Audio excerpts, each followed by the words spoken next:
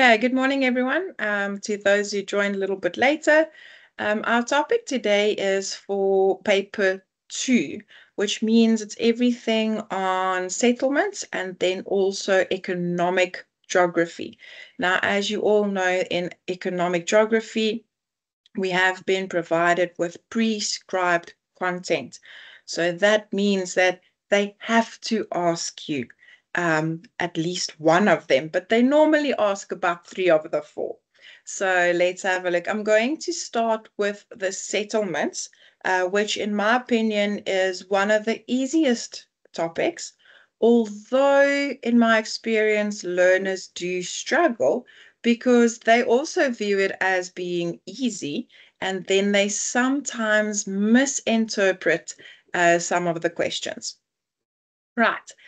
The study of settlements. Now, grade 12's first thing that you need to know here is the different topics on rural and urban settlement. Remember, we in Cape Town and the learners in Cape Town, we live in an urban settlement.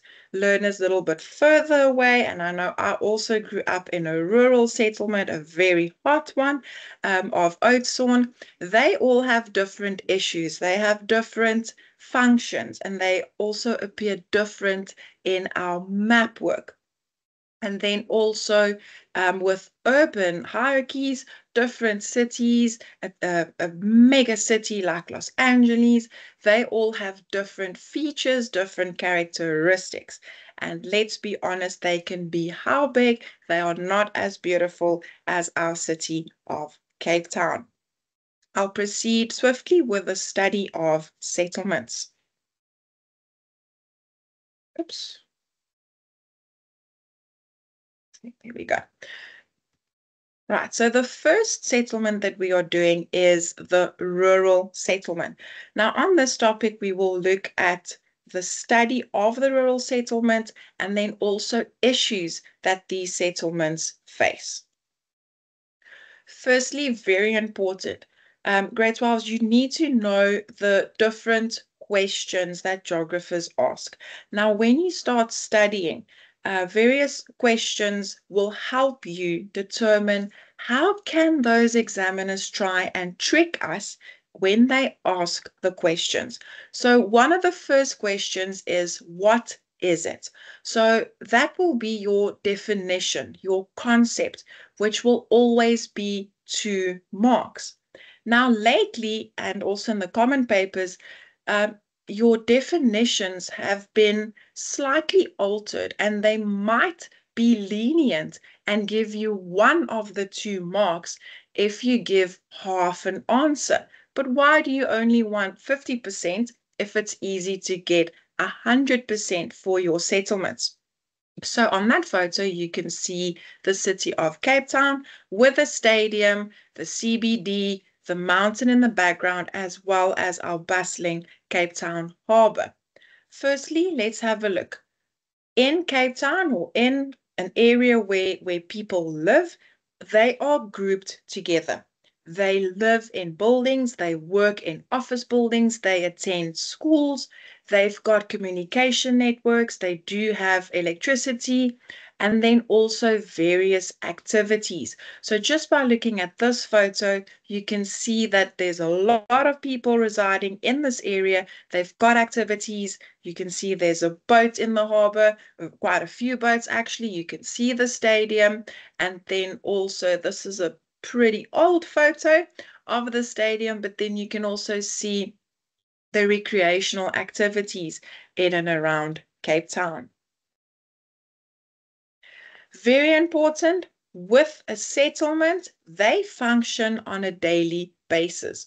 Now, the photo depicts an urban settlement, but let's have a look at this photo that appeared lastly. That would be a rural settlement. Okay, there's no high-rising building. There's absolutely no stadium or waterfront or shopping mall. So that is definitely rural. Let's quickly have a look at how these settlements are classified according to size. We start with the smallest one, which is your isolated farmstead. Now, if you are isolated, remember in COVID, when you were sick, you had to stay away from people. So if you are isolated, it means you are very small and you are far from other cities. We then proceed into size with a hamlet, a village, a town, a city, such as the one that we are living in. We then move over to a metropolis, a conurbation, and then the massive city, the biggest one of them all, your megalopolis. So, like the animation indicates, we start from small and then we go on to the largest one. Now, learners, this question has been asked a lot of the time, and they ask you to group or to arrange certain settlements according to their size. They normally ask it either list them according to size, or they give you a little triangle where megalopolis might be at the top or at the bottom, but the shape of the triangle will indicate the hierarchy and the size. The three that are classified as rural would be our isolated farmsteads, our hamlets, and then our villages. When we move on to the urban areas, they are a lot less rural. They've got more functions, they've got more activities, they also have more people. So with the increase in size, you also have an increase in the amount of population, the amount of people that reside in these settlements. Our different types of settlements, just in the corner, I need to focus your attention to the definition of a settlement. It's a group of people living on a day-to-day basis in an area that has buildings, communication networks, as well as functions. So with the rural settlements, there we go. A rural settlement is unifunctional, so they are unique. They have different functions and different activities, mostly primary activities, because I always refer to farms as rural. So let's have a look. We have farming, fishing, mining, and then also forestry. When we move over to the urban areas, now we have multifunctional settlements. So now we look at tertiary, secondary, quaternary activities. That means that they are moving more into the industrialized. They've got more hospitals. They've got more people working in IT, for example, or banking, and there's a lot of service provision. If we move on to the size and the complexity of rural settlements, you have the isolated farmstead, a single farmhouse, and the outbuildings. So very important, if you look at your map work, try and figure out, do I have a farmstead? Do I have a farmhouse? And can I find different outbuildings? Okay, such as a silo on the premises, for example. Rural hamlet, a loose grouping of farmsteads. So mostly in a rural area, you will have a small grouping of little black squares, which will indicate our farmsteads. Then a village would be a dense grouping.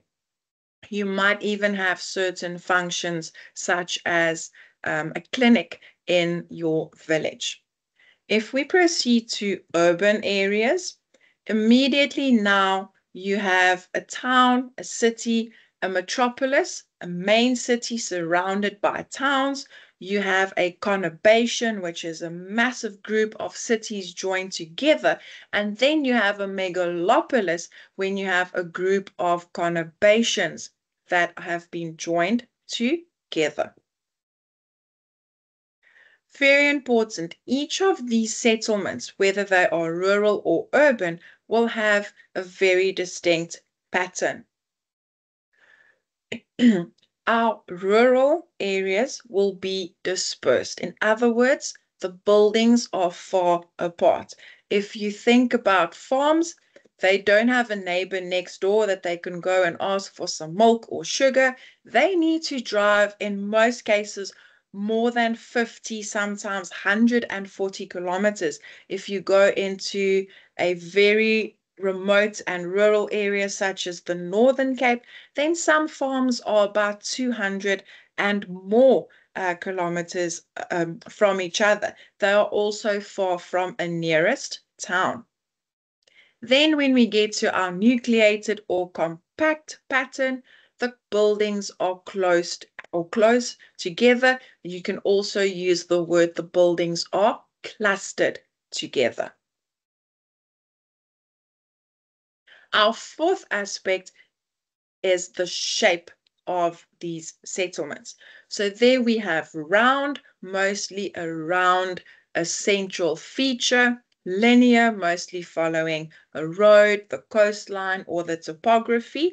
And another word for topography is our relief, which in short is our mountains.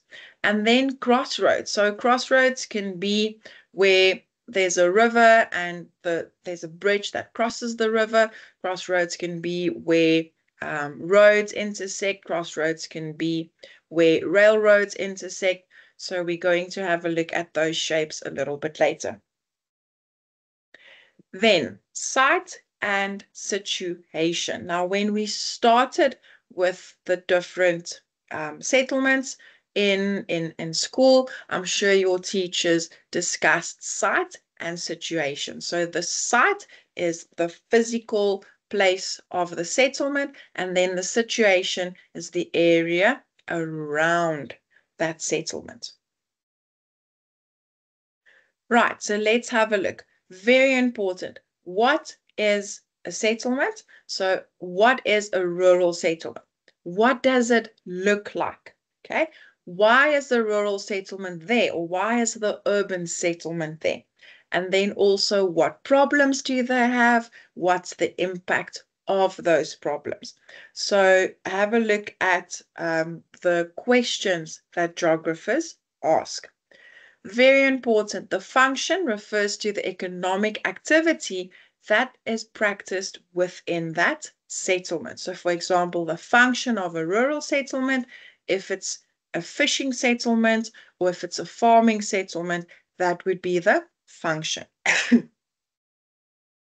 Very important. You need to be able to distinguish between settlement types. So if you distinguish, you have to highlight and identify the differences between those settlements. Let's have a look. Right, so there are some lovely animations. There's a tractor with a plow in the rural settlement, and then the urban settlement. You can clearly see in that animation as it runs through, you have tall buildings. You don't have a lot of greenery. You don't have a lot of trees. You've got a lot of squared blocks. So there would be a lot of traffic congestion, and then also a lot of people. Buildings are close to each other. So that would be a high density area. What are the functions? Let's have a look at the rural settlements. So they have one function. It's mostly primary economic activities, and then very important, an example would be agriculture, or then farming, mining, fishing, and forestry. In our urban settlements, remember, they've got many functions, multifunctional, mostly secondary and tertiary economic activities. Don't forget about the quaternary and even quinary sectors. So the secondary sectors, those are your industries. Tertiary, your health services. Look at that poor soul going to the dentist. And then also tertiary, financial services. So there's definitely a service being provided in the tertiary sector. Let's have a look at our settlement patterns. Now, the pattern refers to the spacing or the distribution of buildings in a settlement. You have to be able to, not just in your theory, but also in your map work. Identify the settlement pattern as well as give reasons, and then also describe what factors could have caused the certain type or the pattern of that settlement. As soon as you have a nucleated or clustered settlement or dispersed and isolated, what does it look like on a map? So nucleated or clustered, think about the nucleus. So very important, the buildings will be close together. If it's dispersed or isolated, have a look at the key there, the yellow squares, those are your buildings. With dispersed or isolated, can you see that there's a large distance in between those yellow squares, in other words, the buildings, in comparison to our nucleated or clustered settlement pattern? There, you don't have a lot of space in between the buildings. They are very close together. Very important. What is it? So I want you guys to have a close look at what can I see on the photo or on the sketch. They've provided us with the key. That's our buildings. So what can we interpret from that sketch? The buildings are close together. You might have a hospital or police station there. So they are all urban settlements. And then very important, if they are nucleated, they are close, they are urban, then only 2 of the rural settlements can be classified as nucleated or clustered, and that is your hamlet and your village. When we proceed to dispersed or isolated, again, I always tell my learners in geography, the answers are right in front of you. You just need to know how to interpret all those diagrams and what are they actually trying to show me. So with a dispersed or isolated diagram, you can see that the buildings are far apart. There are no urban settlements, and that can only be an isolated farmstead. Very important. Why dispersed settlements better from an economic point of view? Now, very important, with a nucleated and a dispersed settlement, every single settlement, they've got their advantages and their disadvantages. So let's quickly have a look. If your buildings are close together, even in map work and just like on these photos, you can see various loose patches of land. So there you will have one individual, the foreman, that manages the settlement. Very important, those farmers, they cannot make independent decisions. If they want to plant a certain crop, they need to go at first, get permission if they can do it. A lot of them live in the village, which means they have to travel. And what also it makes things difficult is the fact that they can't mechanize easily. And because they can't make independent decisions, it first has to go through the foreman or sometimes also the leader almost. So they can't really improve with regards to technology because of a whole system and certain steps that they have to go through in order to make a decision. When we moved on to dispersed, there our buildings are widely separated. It's a large single farm, and mostly you will have the farm name close to the farmstead itself, or then also in your map work you would have a single farmstead with various roads leading to different areas of cultivated land. The farmer then manages his farm himself. He can decide on this area, I'm only going to plant sunflowers. On this area, I'm not going to even plant anything this season. So he can make independent decisions. There's not a lot of traveling needed. Everything is there with him. And then he can easily recognize because of being able to make those decisions independently. Right, very, very, very important, grade 12s. This is a question from Mapwork. So they ask you to name the settlement pattern at 10. Now we can clearly see that this is an extract from an ortho photo, and then the 10 points to the settlement of Moria, Sondela, and then another settlement. Remember, on our orthophoto, our scale is 1 to 10,000. So you can also now have a look and measure the distance between those farmsteads in order to determine, are they dispersed or are they nucleated? What's the distance between them? It's a very quick distance equation that you just have to do. So there we have dispersed settlement pattern. Those buildings are widely separated. And then they ask you to state 2 economic advantages of the settlement pattern. Now, it's not just advantages. I want you to have a look that they ask for economic advantages. In other words, the pros almost of money with regards to the settlement pattern.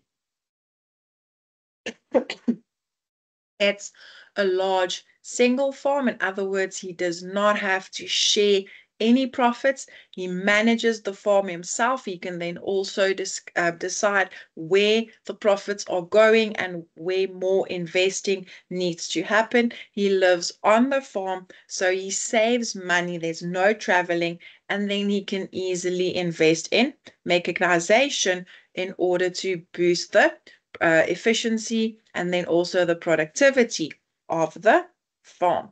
So grade 12s, this is an example of how they can ask the settlement patterns by means of map work. Then when we move over to site, remember the site is what would make us choose that settlement. Now, I always say, not even if they pay me $1 million, I'm not going to go and live in the Sahara Desert. It's just sand. There's no water. It's super hot. So why would I go and live there? Let's have a look at this photo or this image, for example. If I want to live there, the factors that influence site is the factors that literally we cannot live without. Water, we can't live without. Fertile soil, if we don't have fertile soil, we can't grow crops for food. Fuel, for example, if we don't have fuel, in other words, woodland or building material, then I can't construct a settlement or a house for myself. Building material from the woodlands. And then very important, especially in South Africa, our settlements always face north.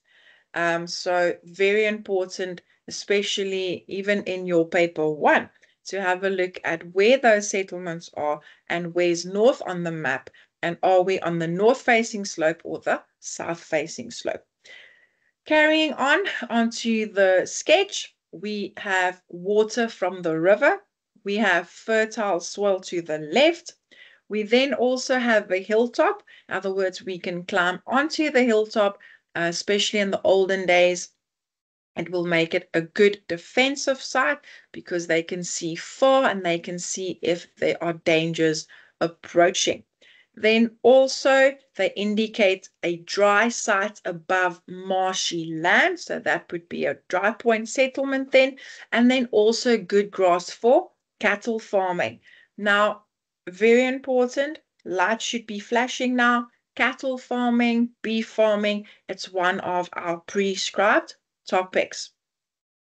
Then that settlement is nucleated because it's at the crossroad. It's the meeting place of roads.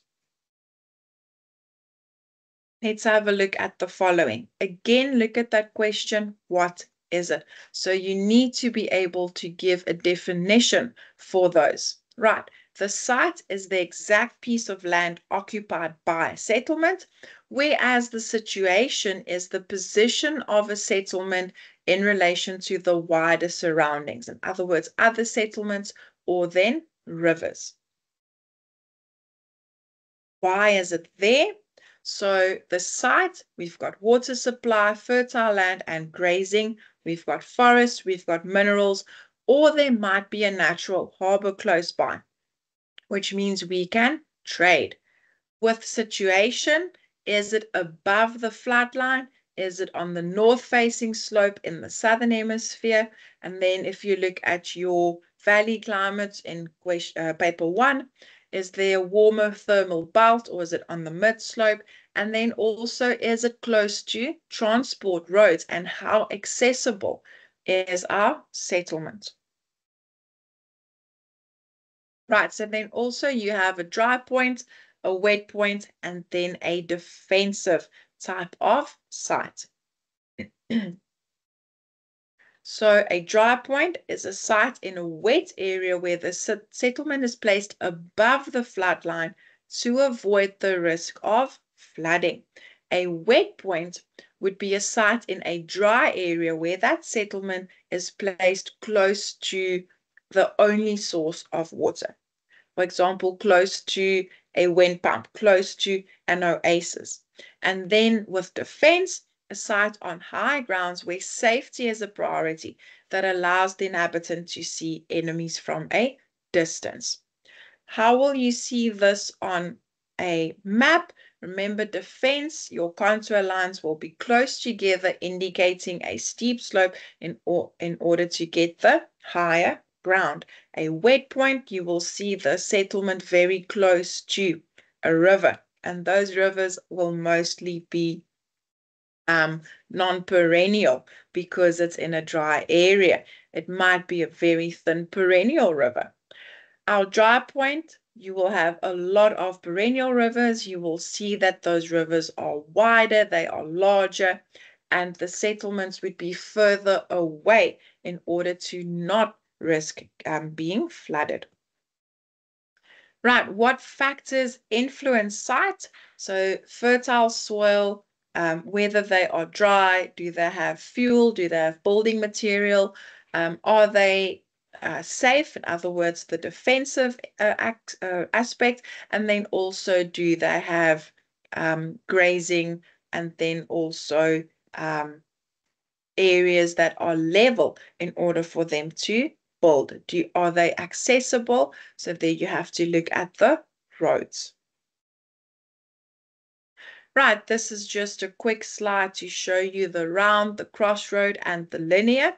So linear can be along the road or the river, where roads cross, the crossroad. Again, answer always in front of you, crossroad. And then the round shape would be around a central point, historically around a marketplace or a church or even a castle in the older days. Right, so let's quickly have a look at the following. So this has been asked quite a few times, and there's one tricky question that I just quickly want to point out, seeing that we are doing settlements. Very important. We've got to look at what do we have on the sketch. We can see that there's a north arrow pointing upwards. Immediately, I want you to have a look at the following. Our 720 points uphill, and then all of a sudden, this 740 appears upside down. In other words, there you have a hill. And then you have settlement C on the other side of the hill. You've got a key that shows you the water source. All the dots are the farmsteads. You have the road, and then you have the farm boundary. So now they ask us, what is the pattern of the settlements at D and A. So our farmstead at D is close together, not a large distance in between. So that is definitely a nucleated settlement. And then A, you can see there's a farmstead, and those farmsteads have quite a larger distance between them. So they are dispersed. What is the shape? And then they ask you to explain the factor. So the shape of the settlements at B and D. So D is a circle, which is round. B, it follows the road as well as the river. So B has to be linear. The factor that influenced the shape, and again, the answers are right in front of you.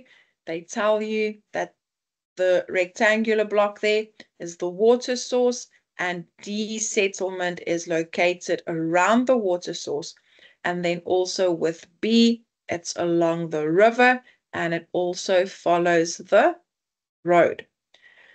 Now, grade 12's question 4. State and explain the climatic factor responsible for the location of settlement C. Remember, always look at what are they giving me. There's a north arrow. Shows you that north is at the top of the map, just like any map that you'll get. You have your contour lines indicating an increase in height and then also decreasing height, which means that this is a hill and settlement C is on the north facing slope. Now remember, when we're working with slopes, the factor would then be aspect. Okay, please remember that. Right, so now we have to cross out the incorrect options. Right, is the settlement of Melkplaas rural or urban? I think, ma'am, let's have a look if the learners can join on the WhatsApp group. Let's make it interactive. So the settlement of Melkplaas, would that be rural or urban? And then also the settlement over here, would that be rural or urban?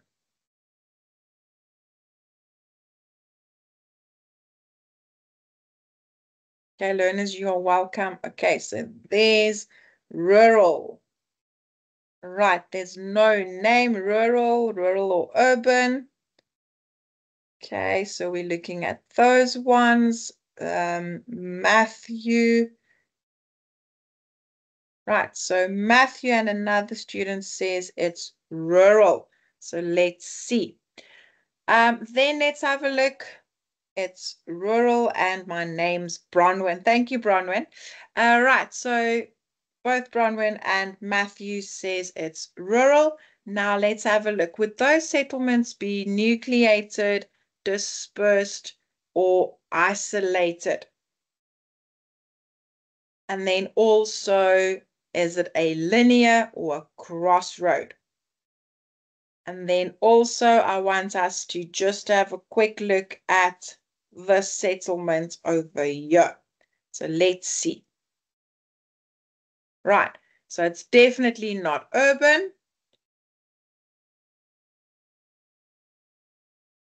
The settlement on the left, is it linear? Okay, looks like Bronwyn says linear. We'll have a look just now, Bronwyn.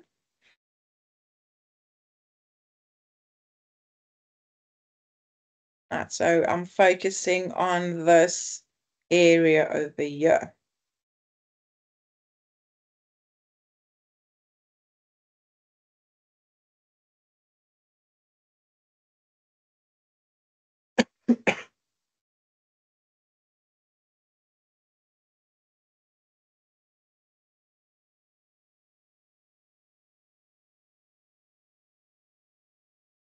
Right, let's have a look. So the settlement over here is definitely not nucleated.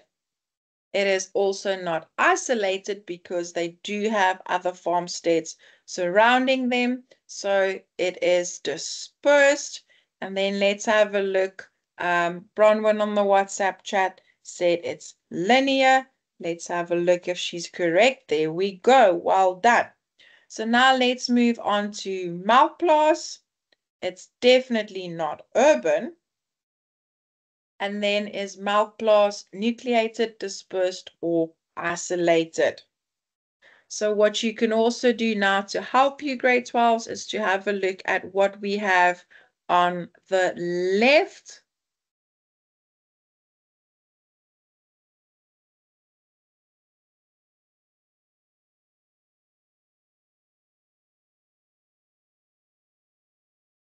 Okay, so let's have a look.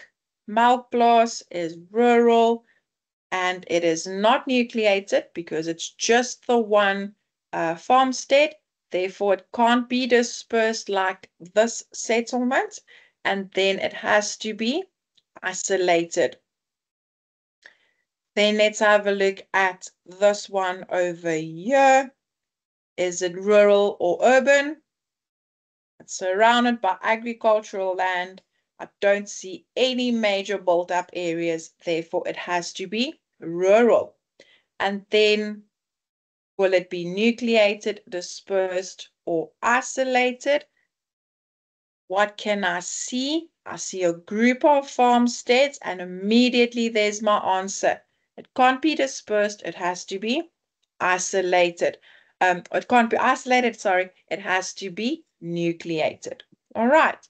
So grade 12, this is just an example to indicate to you how they will be able to ask the theory of settlements on map work. Right, very important, land use in rural settlements. So let's have a look there. So at A and at B. At A, there you can see it's orchards and vineyards, and B would be your forest or your woodland. At C, and then very important, your protected area. Right, let's have a look over here. At D, you have agricultural land, in other words, cultivated land.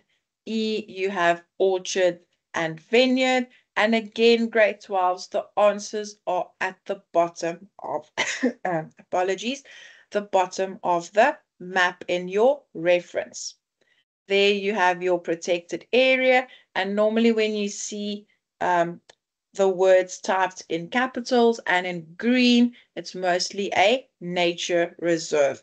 When you have these straight lines that they've shaded green, that's your protected area.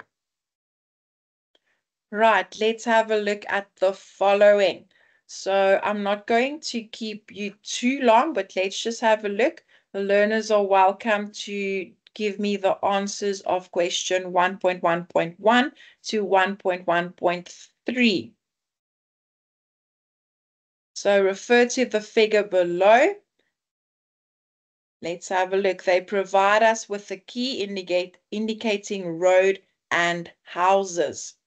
So the pattern of settlement A, the shape of B, and the shape of settlement C. If the learners can just quickly give me their answers on the WhatsApp group, please.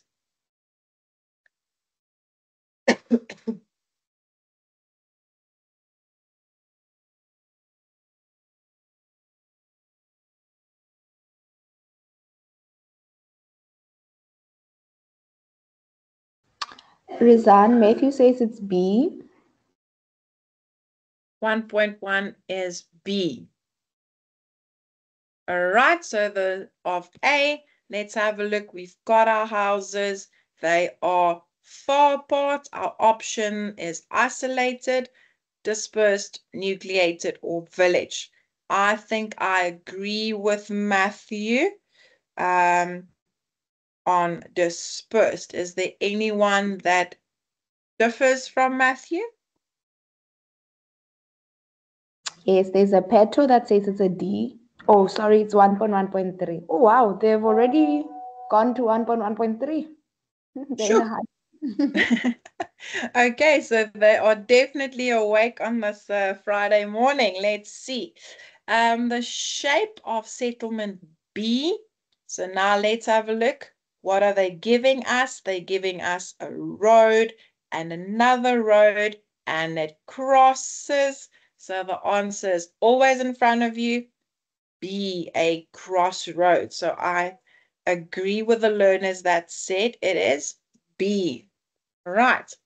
Then 1.1.3, they ask us the shape of settlement at, or the shape of the settlement at sea, apologies, was determined by the what? So now let's have a look. There's our settlement C, and all our houses are located next to the what? So there's no indication of a CBD on the sketch. They are close together, so it's definitely not the need for privacy. There's no river indicated on the sketch, so C is completely wrong. And then the last option that remains is D. So grade 12s, can you see that on the sketch, a lot of the time learners just look at it and then they start answering their questions. Look at what the examiners give you. And 9 out of 10 times, the answers will always be in front of you. All right. So I know learners are mostly on their cell phones and screen time. And then they sometimes, I know their attention span is just as short as a TikTok video.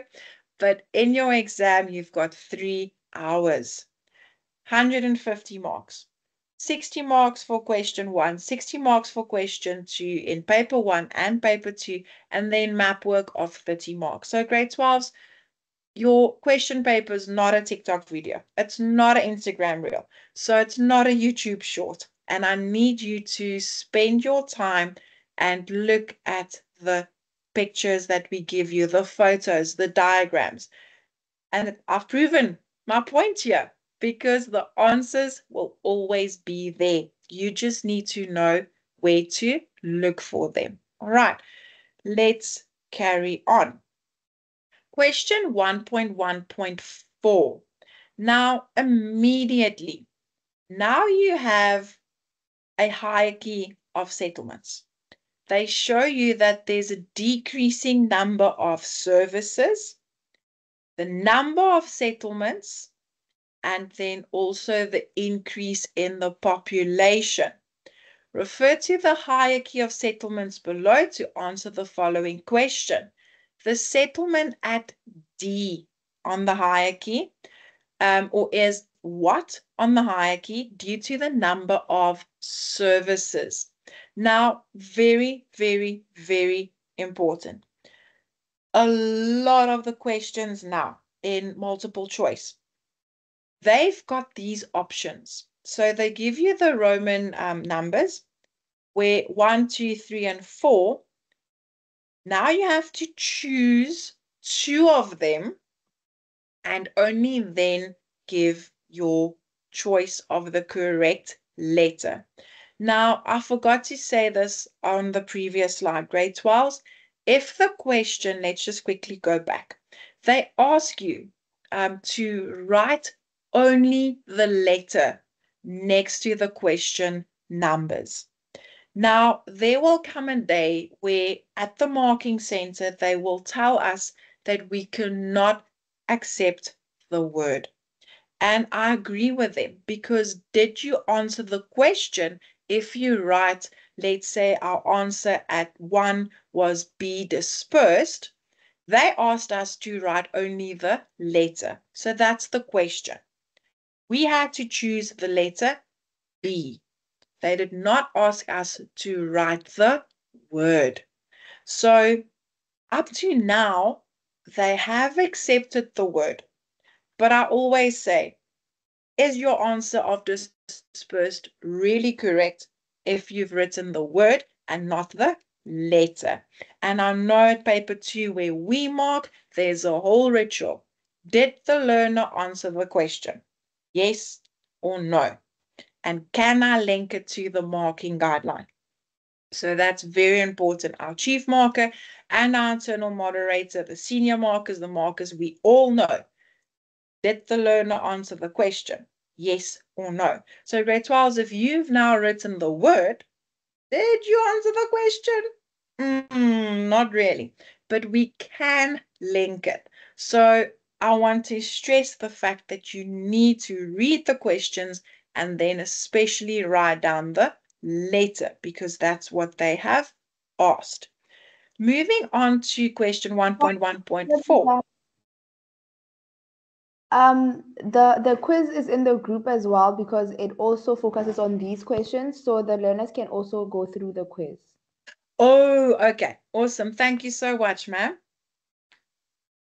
Okay, so with the quiz, Ms. Prinsloo mentioned that you guys can do the quiz and then she'll be able to see the learners who did the quiz and then also the learners that did very well in the quiz. And then she mentioned something about prizes because afterwards she'll be able to log into the quiz.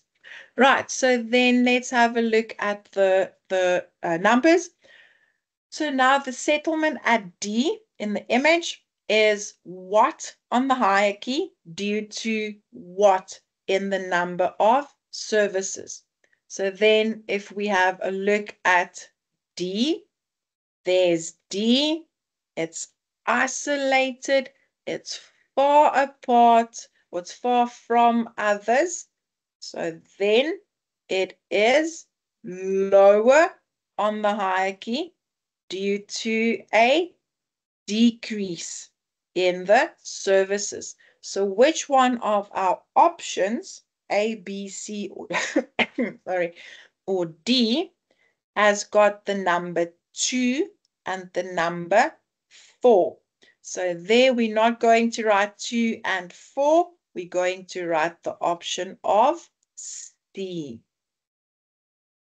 Right. So these are questions where a lot of learners and a lot of candidates at the end of the year, where they then struggle and they lose unnecessary marks because it's a two-part answer.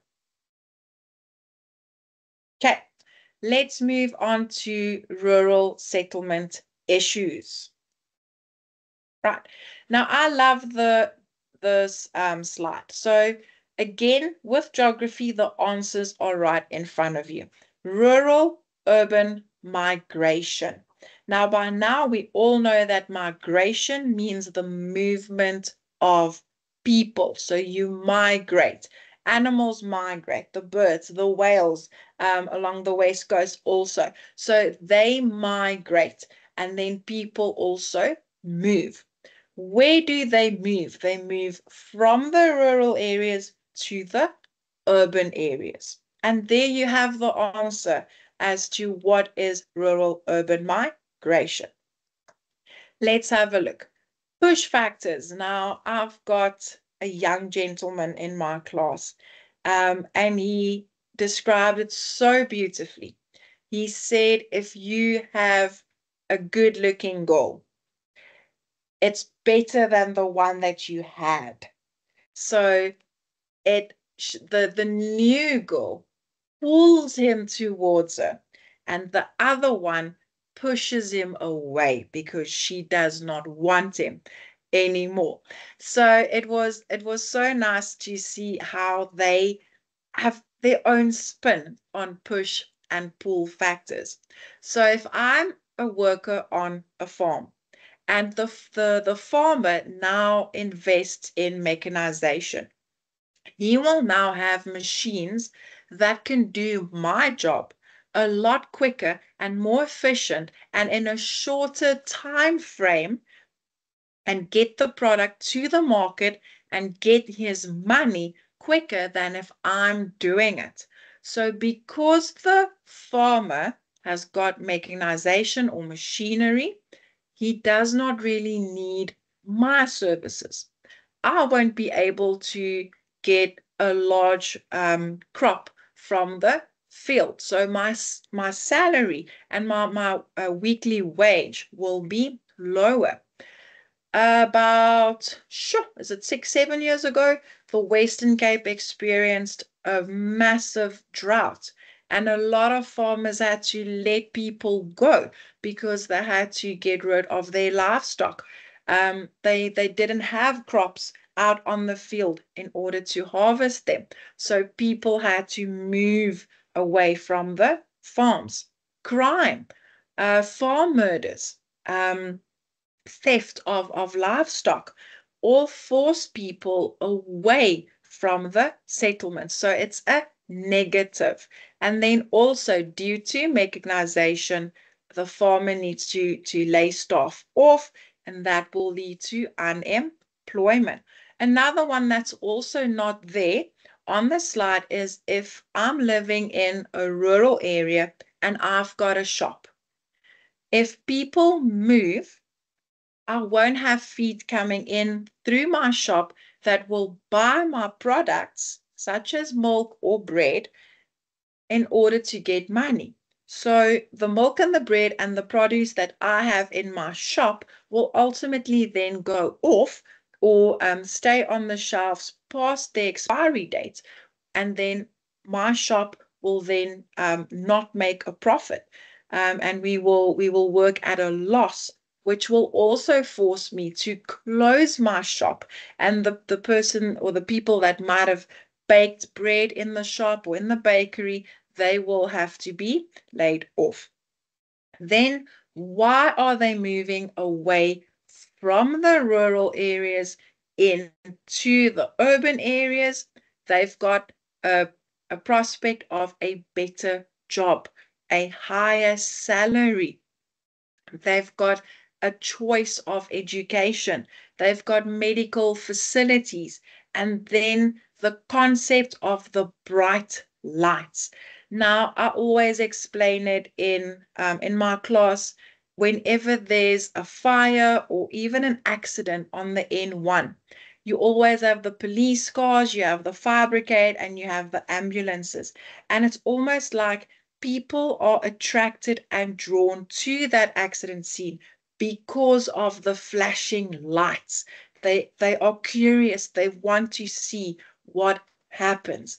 And the bright lights factor is people want to see what's going on in the cities. They are being attracted. They are being pulled into the city. Right, let's have a look at the impact on the rural areas. Very important. As people move away, you will have empty farmhouses. You will now have crime, unemployment. Who would like to invest in an area if there's a drought? Okay, so you won't have new investments. A lot of the older people will remain there because that's the only place they know. They've grown up there and they are quite content living in the rural areas. So older people, aging population, they won't necessarily be able to work hard on the farms. A lot of the young people go, and then also you have the decline in agricultural land because a lot of young people with the skills, they will now move to the cities, and the old people might not know how to drive a tractor or when to irrigate and how long and how much. As I've mentioned before, your shops will close and then also schools will be empty. So children of people choosing to remain in the rural areas, they will now have to go into the cities in order to get an education, which then becomes an additional burden on their families because now they have to pay a taxi fare and then also pay for school at a hostel or lodging in order to get their children into a school in the cities. Let's have a look at the impact of the urban areas. Remember, the urban area, already a lot more people than the rural area. So now what happens is people move into the urban area because of these prospects of better jobs and salaries and education and so on. However, if they move into the urban areas, they might tend to crime because they cannot find a job. They are often not qualified to do certain jobs in the cities. They then will also have the problem of overcrowding in the sense that the houses will be overcrowded. We will have a struggle with people finding a job. Sewage services will be under strain. Also, schools won't have enough place for the learners, and then also the increase in pollution. Then what can we do to counter or then to prevent rural-urban migration? So we can advertise the town, we can invest in tourism, and also recreation. So a lot of the rural towns now have different types of festivals where they've got music and food stalls where they want to almost boost the rural area.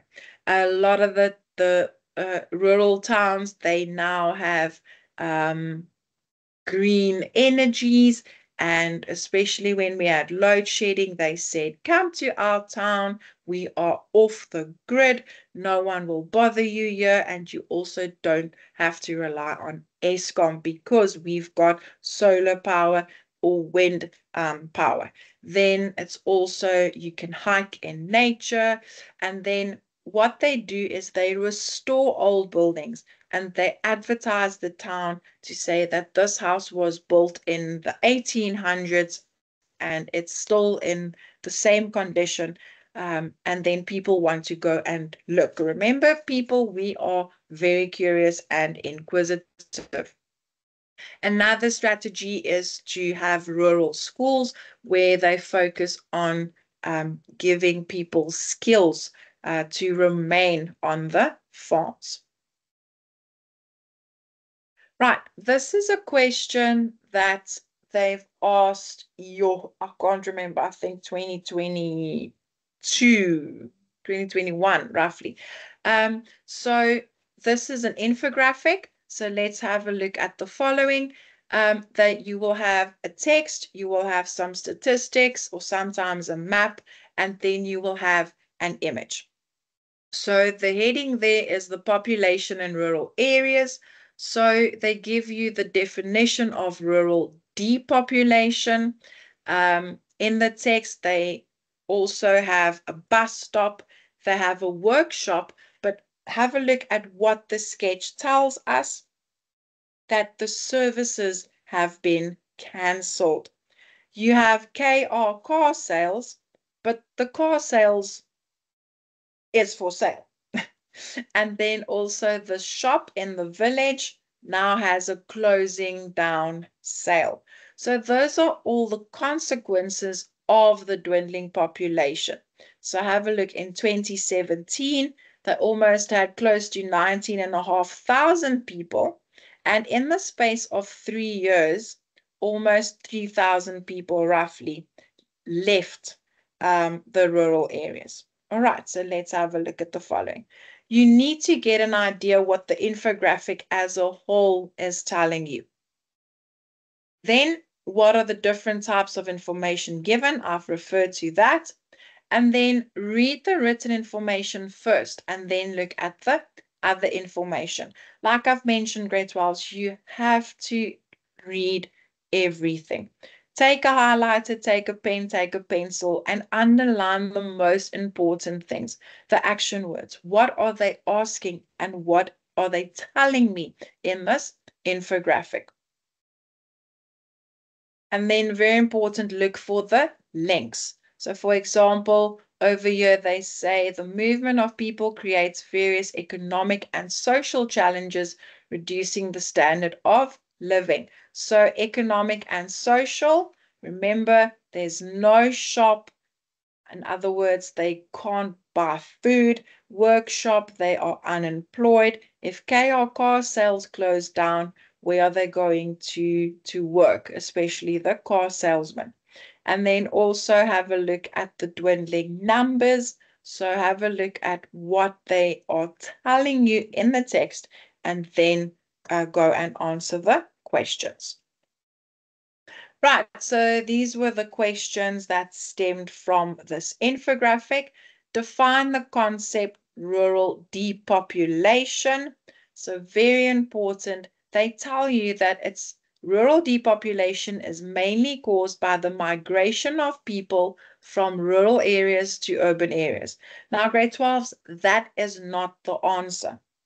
It's just a tip as to where we are going. Remember, depopulation, decrease. So there's a drop in the number of people living in the area.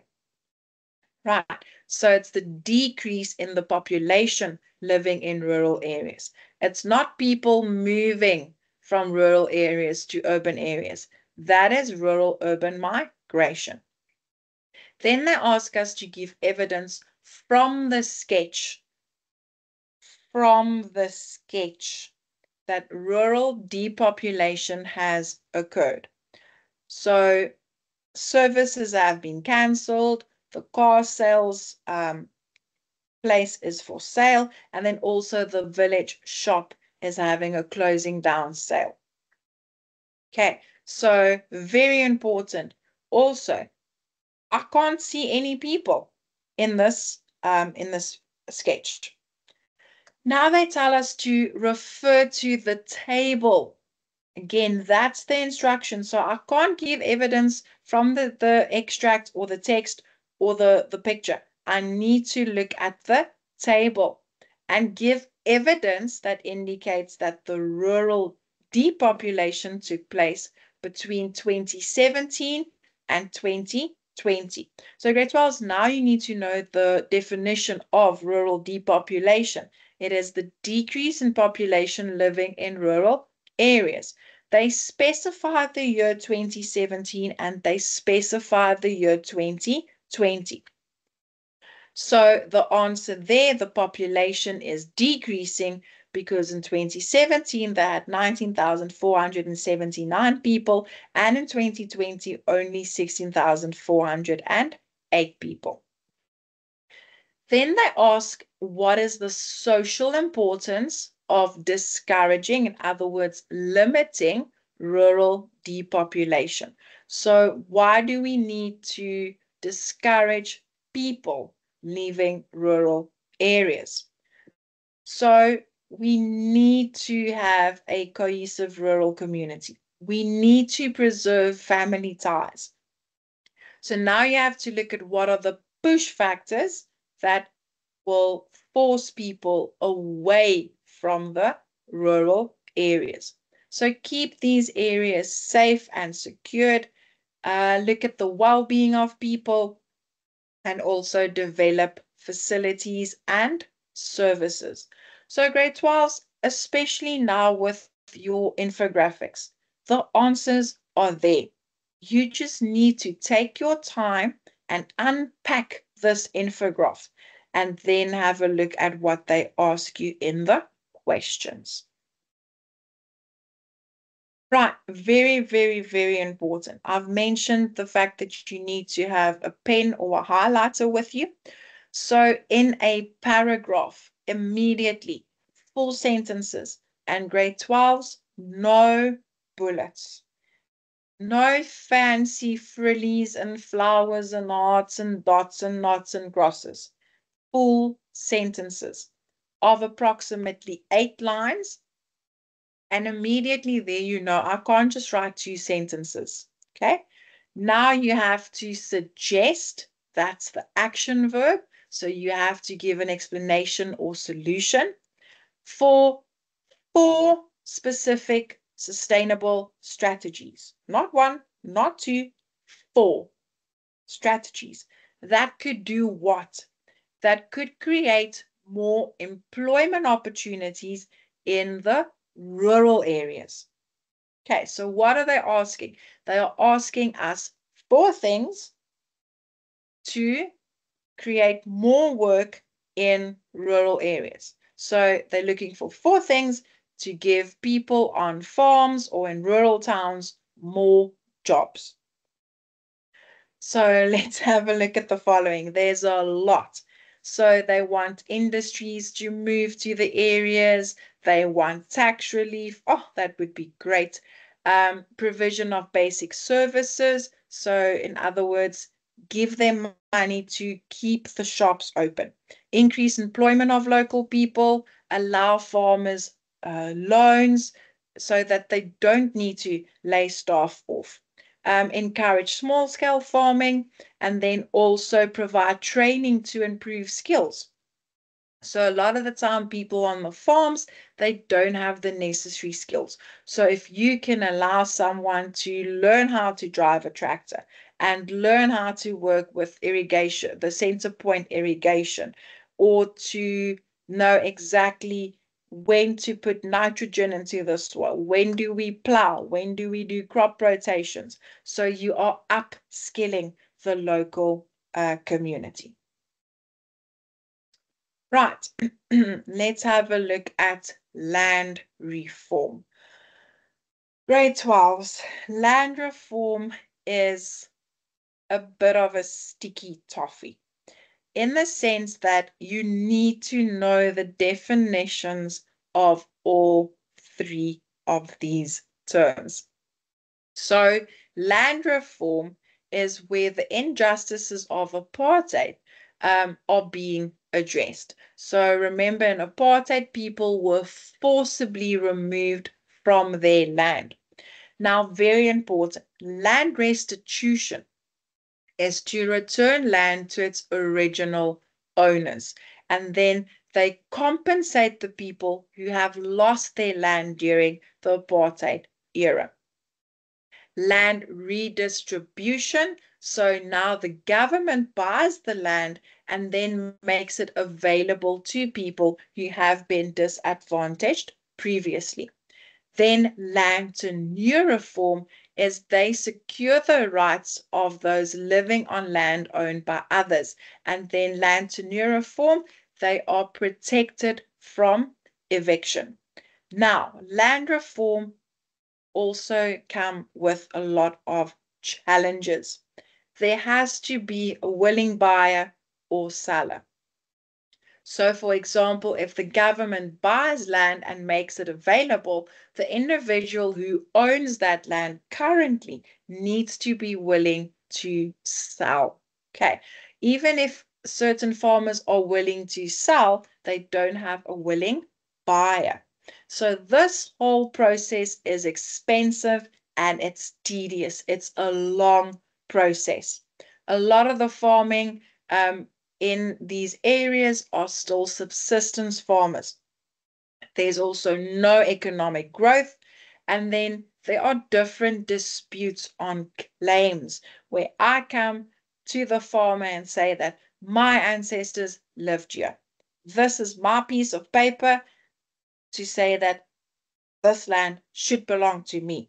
So now the farmer comes and he says, no, but his father and his father's father lived here, and I'm talking absolute nonsense.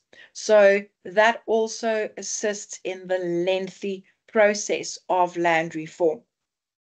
A lot of the time, if land is being returned to its original owners, a lot of them have no knowledge of farming and they are not well trained, which then leads to agricultural decline.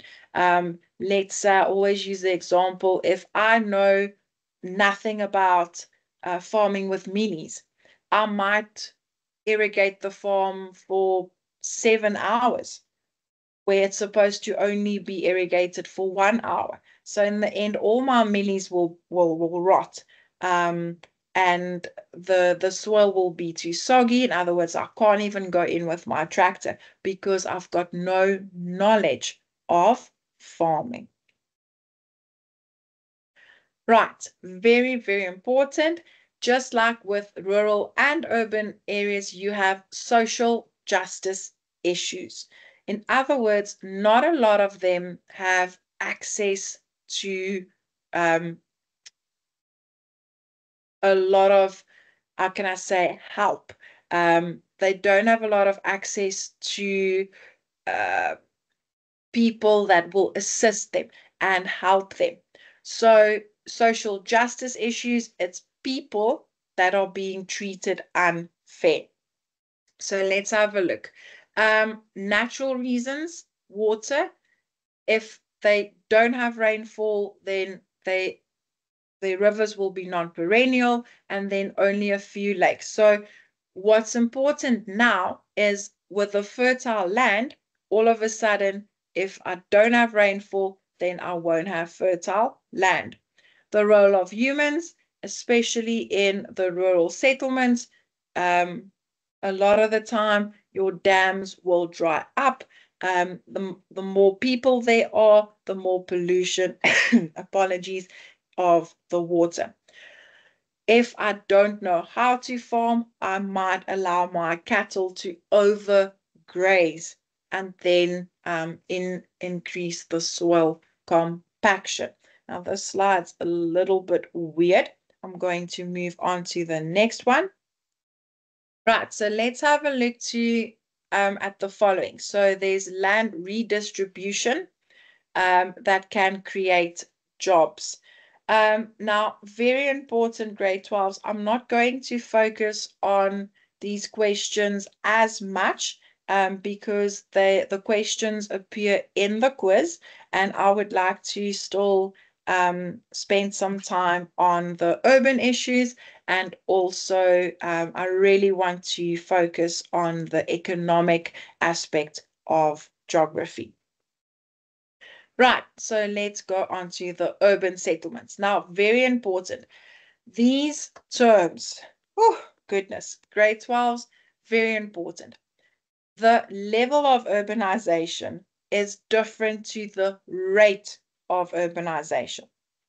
So, urbanization, we all know this ever since grade 10. It's the increase in the percentage of people living in urban areas. Urban growth is the increase in the number of people. Urban expansion is the growth in the physical size. And then the difference there between the level of urbanization and the rate of urbanization. The level of urbanization is the percentage of the total population that reside in urban settlements. The rate of urbanization is the percentage by which the urban population increases from year to year. So let's say in South Africa, the percentage of the total population living in urban settlements might be 60%. But the rate of urbanization, the percentage by which the urban population increases from year to year, might be 10%. Okay, so that's very important that you note the difference between the level of urbanization and the rate of urbanization. Right, I really love this slide. So urban growth is the increase. So it's a repeat of the previous slide. And then just to indicate to you the example there, the level of urbanization might be 50%. So it's the size of the total population at a given time. And then the rate of urbanization is the speed or the increase.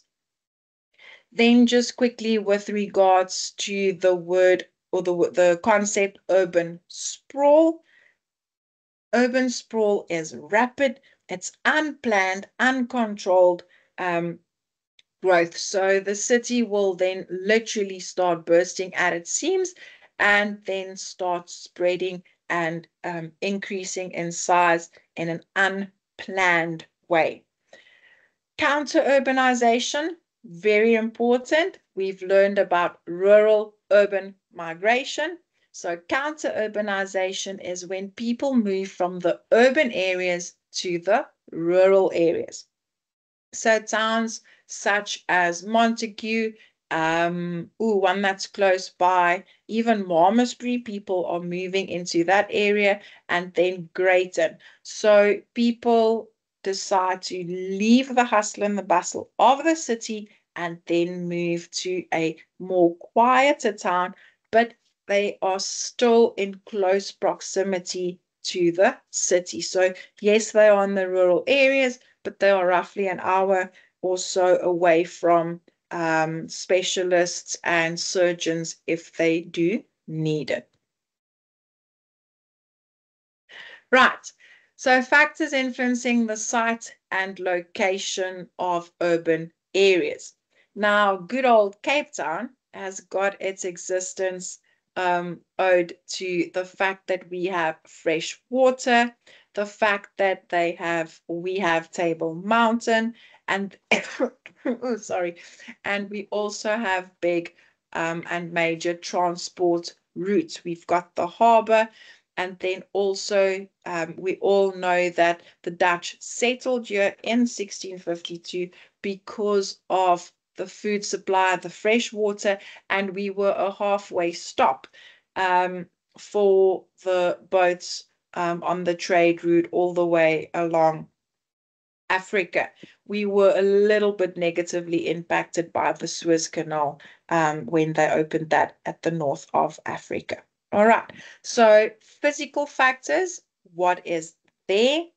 Natural freshwater, underlying rock, the relief, and then the social factor, what can we aid from and what can we get from as people, right? So social media, it involves people.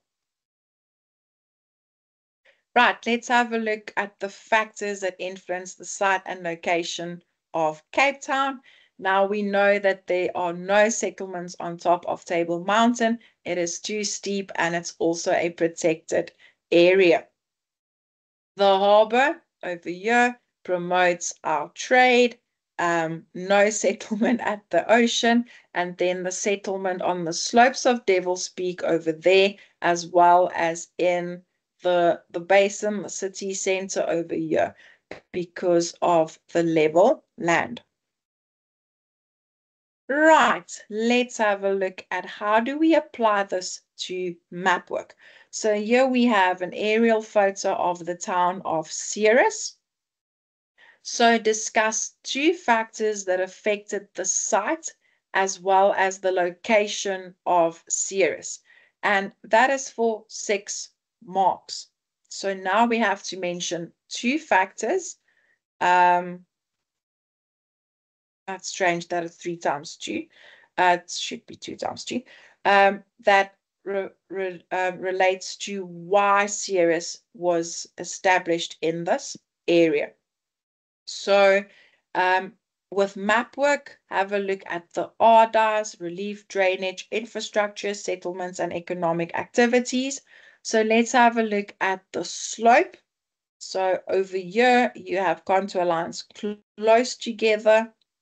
And over here, you have level land. You can see the mountain over here. And then also on the aerial photo, the level land where the built up area is. Water, we can see they've got water. Roads, they've got the road going here, and they've also got the railroad.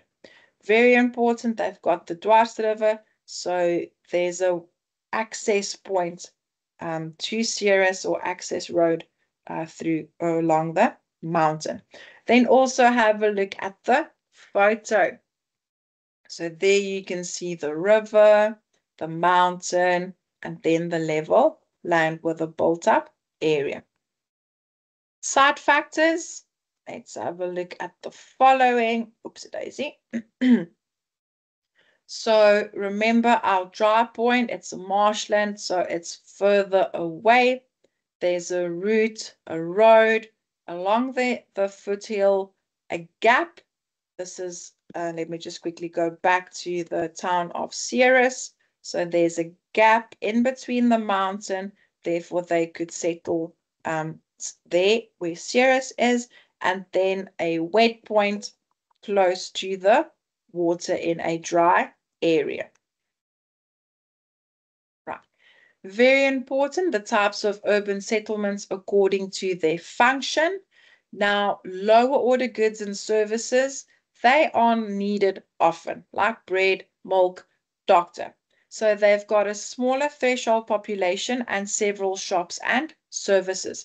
So now we have a look at our central places. Now, our cities are normally central places for the surrounding towns. Central places, also an area or a place where we go if we need something. Higher order goods, we don't need them as often, so they've got a larger threshold population and then also less shops or services. So everyone needs bread and milk on a daily basis, but you don't necessarily need a garage to buy or a car sales person to buy a new car every single month, right? So car sales would be higher order, and then bread, milk, cool drink would be your lower order goods and services because we need them often.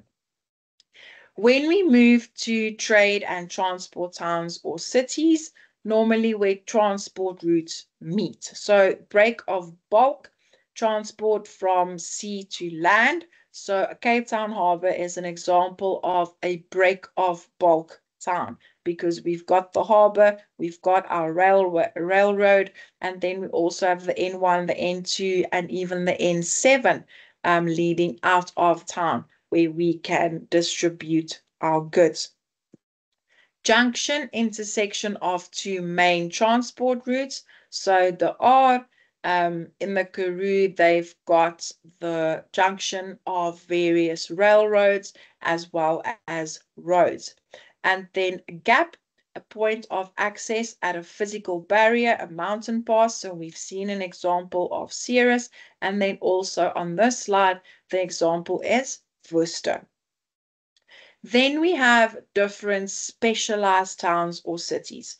So the city was established because of a certain function. So let's have a look there. The city of Welkom was established due to mining. Stellenbosch, education.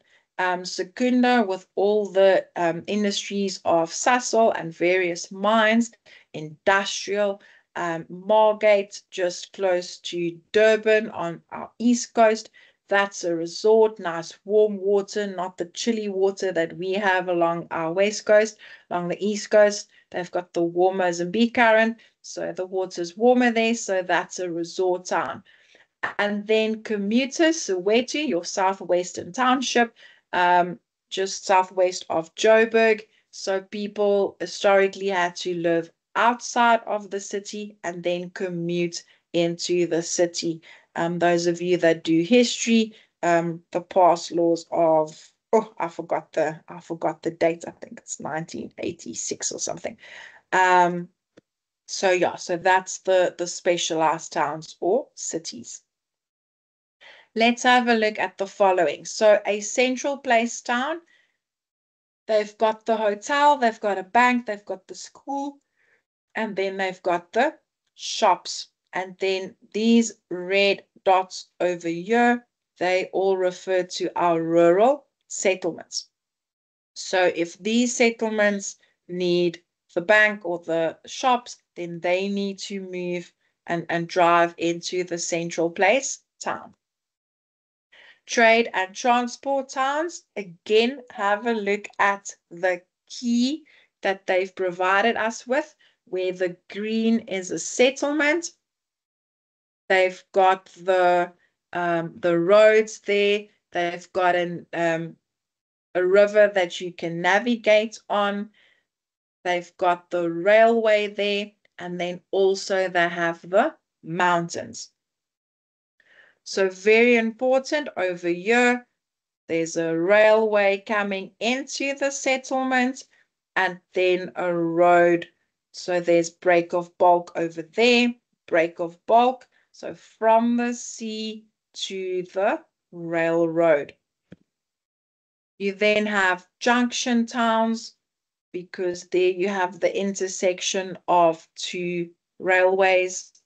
You then have a gap town, 3 roads leading to the town via the mountain pass. And then this one over here, you can also even have break of bulk there because we have a navigatable river.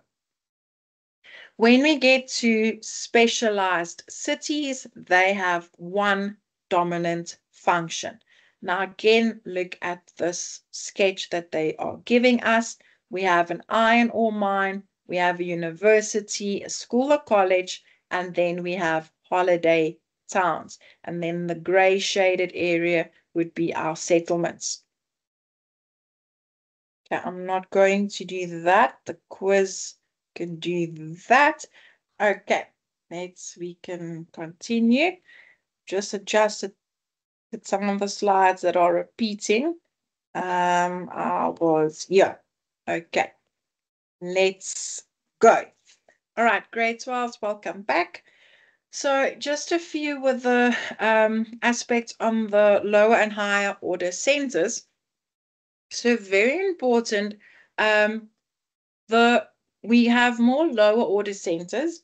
We have quite a few higher order centers, and then the position of the settlement is determined greatly by the number of functions and not necessarily the size of the population. Now, if we have a look at the highest order centers, there you have Johannesburg, Pretoria. They are a lot bigger and they've got more functions than Cape Town, for example. Then if you have a look at a town such as Upington, which is a country town, or then Bredasdorp, which is a minor country town, there our functions decrease.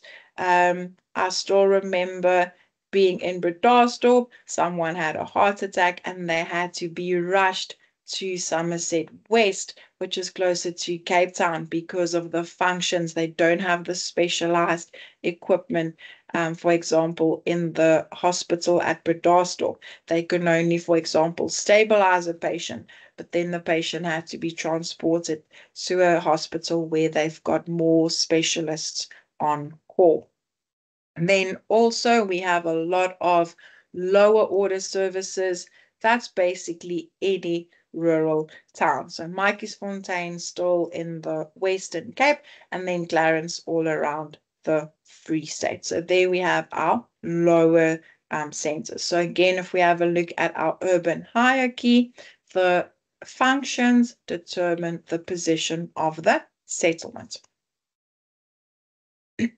Right, grade 12s, these are 3 concepts that you have to note. You have to be able to define these concepts related to central places. Now, the sphere of influence, that's the area from which a business will draw the clients. So a car dealership will have a larger sphere of influence than a local cafe or even a spaza shop. So if you have a look at the amount of spaza shops in various neighborhoods, there's one on every corner, whereas you won't necessarily have a car dealership on every corner in a neighborhood. All right. Then our threshold population, the minimum number of people needed to support a business or service. So then let's say, for example, I need about 30 people that can buy from me, but then again, in my shop, I need 30 people. Then if I'm a car dealership, I don't need 30 people to buy on a daily basis. I can basically just sell 10 cars in the month. So the threshold population will differ between a normal cafe or shop and then a car dealership. The range, the maximum distance that people or consumers are prepared to travel for goods and services. I, for example, won't drive very far just to buy bread and milk, but I do need to drive further, let's say if I need a doctor. All right, so the range, I don't mind driving further to get to a doctor. So I'll drive 20 kilometers to get to a doctor, for example, but I'm definitely not going to drive 20 kilometers just for bread. So I will just go to the shop around the corner or a local cafe in the neighborhood because it's something that I need just quickly. All right, so this diagram over here is the sphere of influence, roughly a range of 10 kilometers. Now you also have the sphere of influence, and a lot of the shops will overlap.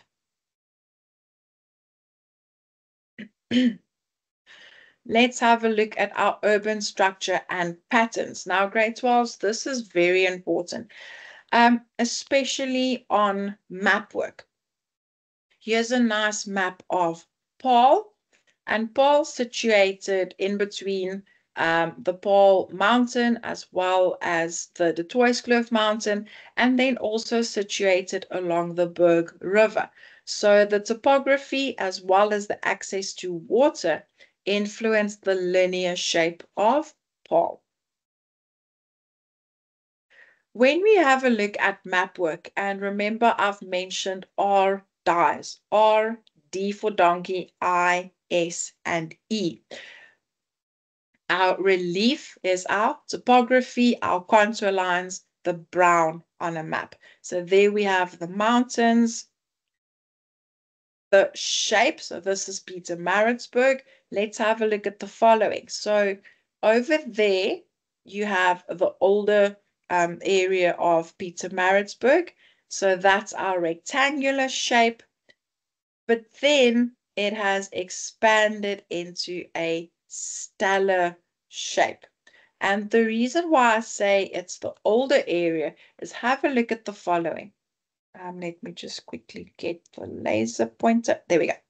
So have a look at the font or the way that these words are printed on the map. So there's a monument from 1840. There's a church. There's another church. There's an old government house. There's a museum. And then also another monument. So this is the historical area. So that is our rectangular shape. And then as the area expanded, it expanded into various directions, leading to a stellar shape. Now, grade 12 is very important, the different street patterns in urban areas. So the gridiron or the rectangular, radial kind of looks like a spider web, and then irregular looks like a teacher's brain at the end of the term. I'm sure the teachers can relate with me. So very important, with our rectangular street pattern, the roads intersect at right angles.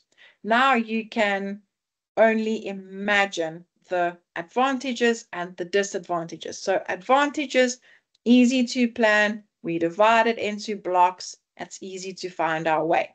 However, if you've got intersections at every single corner, then you are going to have a lot of traffic congestion. It's monotonous. It's residential block on residential block on residential block. And then because of the various intersections, a lot of accidents may occur. Radial, it radiates outwards from a central point. There's an easier flow of traffic. All roads lead to a central point. But now what's interesting is the disadvantages. Again, you have a lot of traffic jams. Think about load shedding, or if there's an accident and someone took out the robot, then that's going to have a knock-on effect with people wanting to proceed into the center of the town. So our traffic is slow and we've wasted a lot of space. With irregular, there's no clear structure, and very important, irregular can be planned irregular or unplanned irregular. So an irregular street pattern greatly improves the flow of traffic. There are fewer intersections, and the irregular street pattern can also be constructed on areas where you have a hilly area and it accommodates the topography. It's very difficult to plan an irregular street pattern. It's very easy to get lost. It kind of looks like a maze, and then you can't necessarily expand or subdivide because of that unplanned irregular pattern. Certain newer developments, especially your security estates and estates on the outskirts of the city on the rural urban fringe, their roads follow the topography. So their street patterns can be planned irregular. The developers specifically develop the roads in that way in order to best suit their architectural plans. Right, let's have a look at the following street patterns. So again, we are in Pietermaritzburg. So there, the grid pattern, it's on gentler slopes and it's older. Irregular pattern can be on the steeper slopes. So remember here, it's older, and you can see that by means of the different monuments. Then very important, the advantages and the disadvantages of the older pattern and then the irregular pattern. So you can see that this is the older area, and then as people have ventured outwards in order to form that stellar shape, it's newer, and then you can see that these roads are irregular. Okay, so I would consider these roads planned irregular. Right, the urban profile. So it's the view of an urban area from the side, normally from the CBD all the way out to the rural urban fringe. So the urban profile now takes note of the height of the buildings, the density, as well as the land value. And if we have a look in Cape Town, we've got the high-rising buildings. They are quite dense, and it's almost too expensive for a normal person off the street in order to buy a flat or even rent an office in those high-rising buildings. Right, so very important. Why does the height and the density of the buildings decrease as you move further away of the city center? So the buildings become lower. In the CBD, that's where everyone wants to be. The transition zone, normally your zone of decay leading to the residential and the industrial areas. So let's have a look. Right, so in the CBD, the buildings are high rises because I need a lot of people in that area, but I don't have a lot of space. So therefore, we build up. So a lot of competition, and then offices, and then a lot of commercial opportunities. When we get to the industrial zone, the land is cheaper.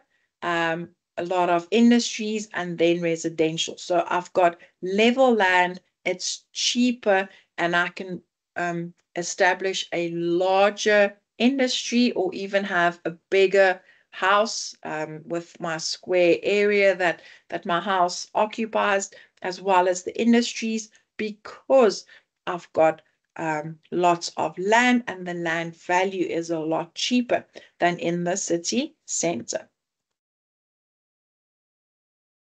Right.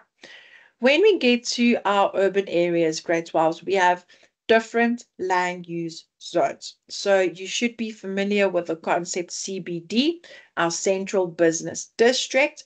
Then we have our industrial zones with our heavy industries and our light industries. Remember, heavy, lots of noise, lots of pollution. Your light industries, mostly your textiles, and industries that don't necessarily release a lot of pollution. Then we have our residential areas, So remember, that can be high income, low income, and it can also be an informal settlement. Then our commercial areas, there's a nice photo of Canal Walk. Then we have our zone of decay, where people used to have buildings, but due to various aspects such as crime and businesses closing down, there's our zone of decay. And then you can see there's a lady playing golf with the rural urban fringe, mostly on the edges of cities, there where you have more space. You will find your golf courses and your cemeteries, and also nowadays your golf estates and your security estates. Right. Just how can I say, re-emphasizing the questions that geographers use. What is it? Where is it? Why is it there? What does it look like? What's the impact on the environment? And then how can we manage? So these land use zones, you need to know what they are. And then remember the impact. If we don't specify positive or negative, you have to indicate to us impact can be positive and negative, and then you state the various impacts. Let's quickly run through the different land use zones. So this is the land use zone of the central business district. So where is it? In the center of the city, because it's most accessible. It's where our transport routes meet. So those of you that have traveled to the waterfront, for example, you can see that as we travel along the N1 or the N2, we have high-rising buildings, and that's where the roads lead to. So it's the highest land values, tall buildings, density is quite high.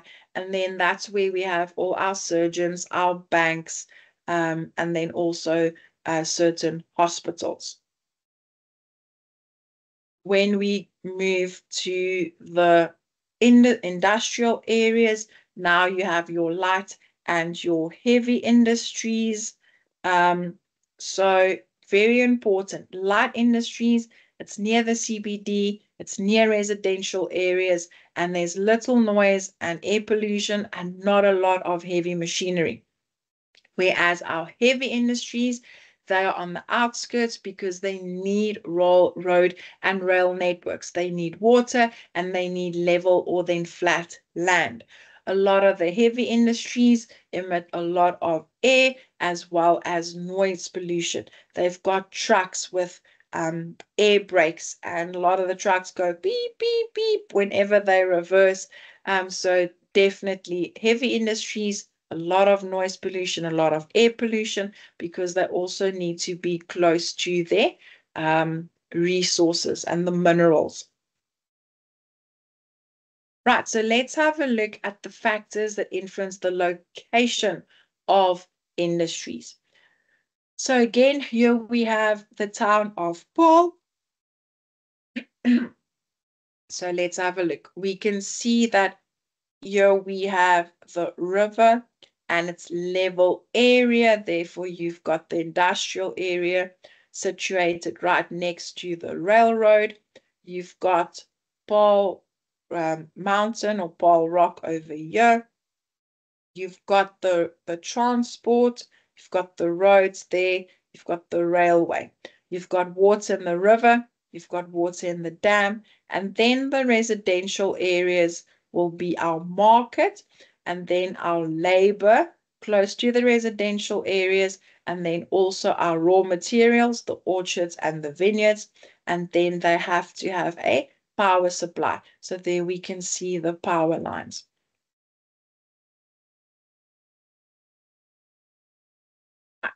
With our residential zone, very important, you have middle to high income, and then also low income, and then our informal settlements.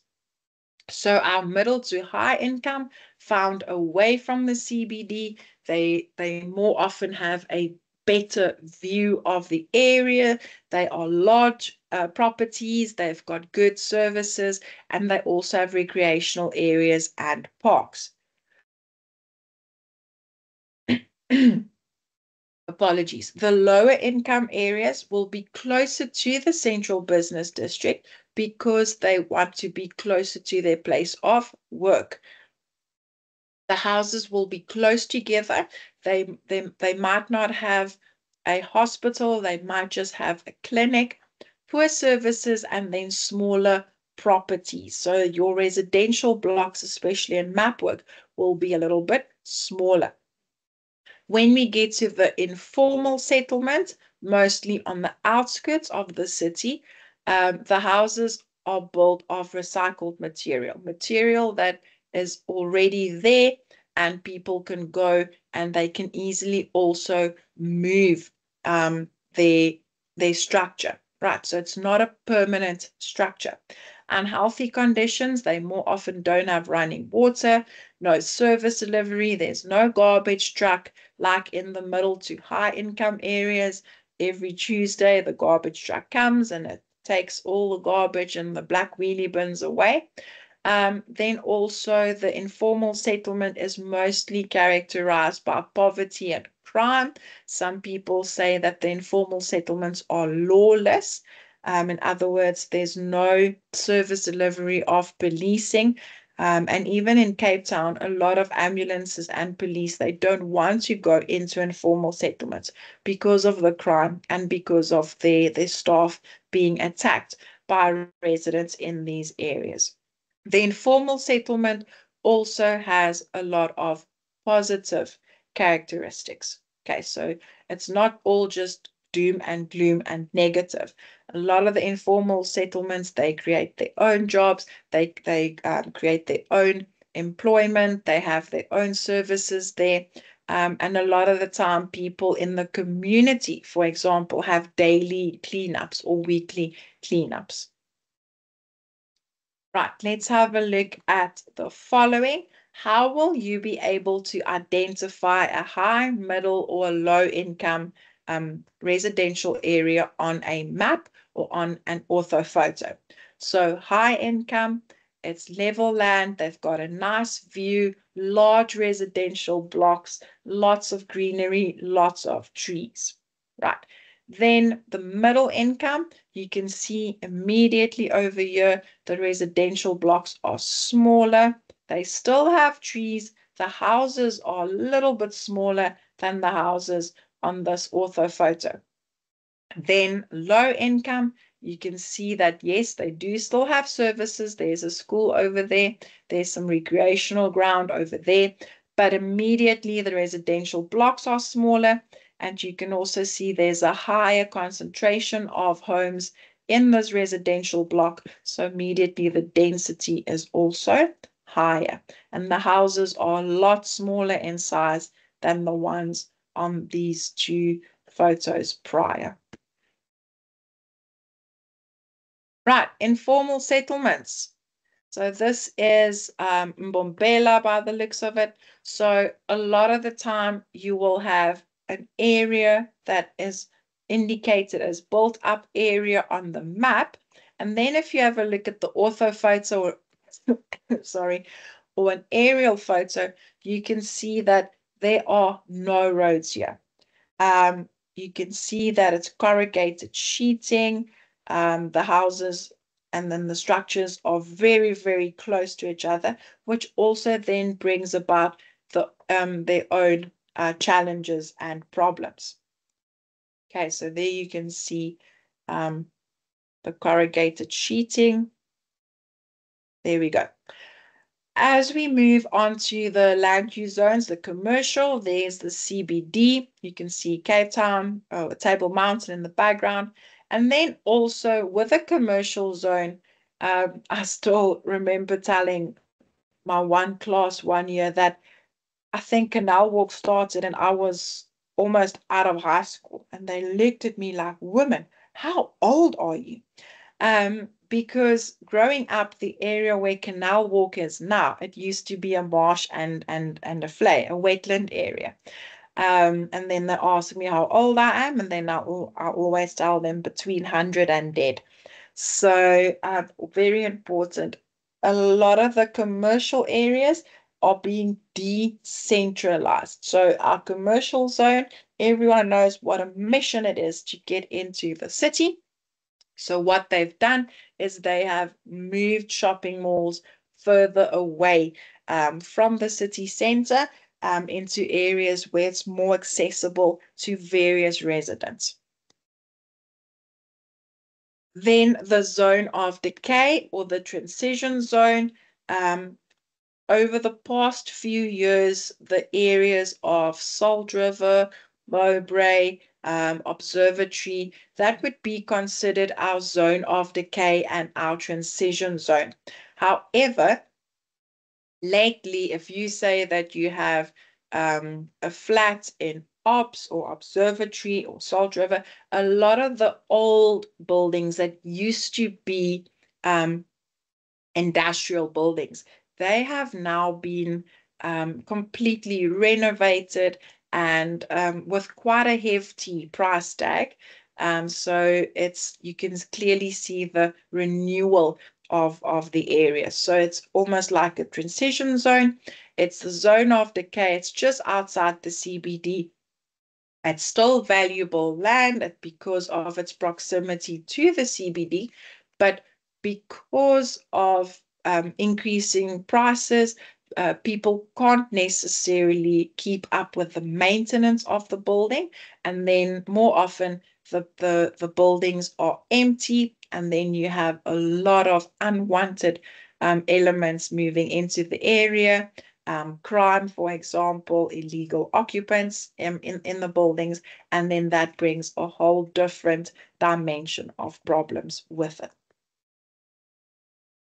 Right, so I've spoken about the housing density. So what people do is they build larger flats there and then renovate and renew the area.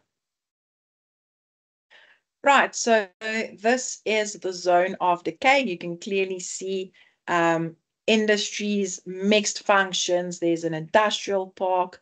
And then also you have some renewal. If you have a look at this building, quite old, old buildings over here, and then you have the CTM, where you can clearly see that it's a more modern architectural style also. So you have newer buildings, and then you have your industries all in the zone of decay, or then your transition zone. Right, with our urban settlements, you have a lot of issues. So very important. Urban settlement issues, we see them on a daily basis. Congestion. So in Cape Town, we only have 2 roads leading into our CBD.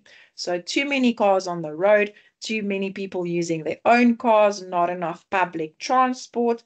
And then also it's a very old street pattern. So the city of Cape Town is rectangular in the street pattern. So we've learned that that is a recipe for a lot of traffic congestion. We have air pollution, we have more accidents, and then we have stress and health problems and road rage. Then the solutions, the city can improve their public transport. People should make use of lift schemes, decentralization of businesses like they've done in Montague Gardens, and then also the area in and around Canal Walk, and then also to synchronize traffic lights.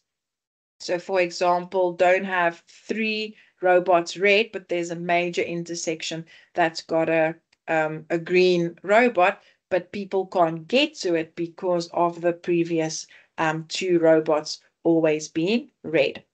Then we get our urban decay, where part of the city is overused. So too many people living in the city, and then also you have empty buildings. So what will they do? And this links to the next one, overcrowding. If we have too many people that move into the city, they're going to struggle to get a house. There's a high demand for land, and then they will move into the city.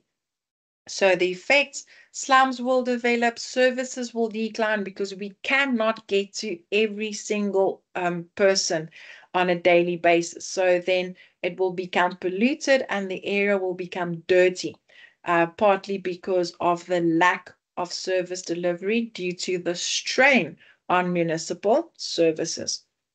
So we need to improve our services. We need to reduce our housing density and then start with renovation and renewal. With regards to overcrowding, because of the influx of people into the city, what's going to happen? Increase in pollution, increase in health problems, and now all of a sudden, the movement and the influx into the city now becomes a disadvantage to the environment because we are producing too much waste. So how can we prevent this? We can decentralize certain functions, we can create green belts, and we can enforce stricter control of pollution. In other words, only have factories working for a certain hour, then they have to stop to allow the pollution to be less, or force industries to put certain filters on their chimneys. And not a lot of industries and owners of factories will be open to this because it's an increase in cost and operational cost for them as owners. Right, urban settlement issues, informal settlements, very important. Those are the questions that geographers ask. So what is it? It's sometimes an illegal settlement of makeshift dwellings made from scrap materials, materials that people can find. It's on the edge of the city, partly because they cannot afford to be close to the CBD. The problems, the lack of infrastructure, apologies, no proper sanitation, no clean water, electricity, or refuse removal, lack of amenities and fire, and then also the high population density. So grade 12, just by looking at that photo, you can see that there are very few roads, ambulances, fire trucks, they can't enter the area. If there's a fire, it's not like in a middle or low income residential area where the person can say, there's a house alight on Rose Street 13 in the Belleville area, for example, because these informal settlements, they don't necessarily have house numbers and street names. So it's very difficult for emergency services to enter into the area. So then how can we manage the high population density? So then that's another stress on the cities. So very important, how can we manage them? We can, the density, we can provide them with houses, we can improve on the problem. So for example, better infrastructure, better sanitation, provide them with water, electricity, and municipal services, provide them with amenities such as recreational areas or clinic, have certain points, for example, where there are fire extinguishers or fire hydrants, and then also with the provision of houses, the population density will decrease. Now we move on to the informal sector. Now, the informal sector is people that are working in the sector because they are not employed in the formal sector. Apologies. So this would be our hawkers, our parking guards, casual laborers, and very important, they are not registered and they do not pay tax.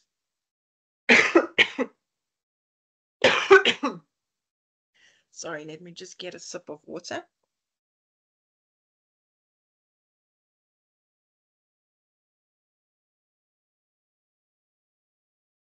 Okay, let's see how it goes now. So with the informal sector, we have different characteristics. So the workers are all self-employed.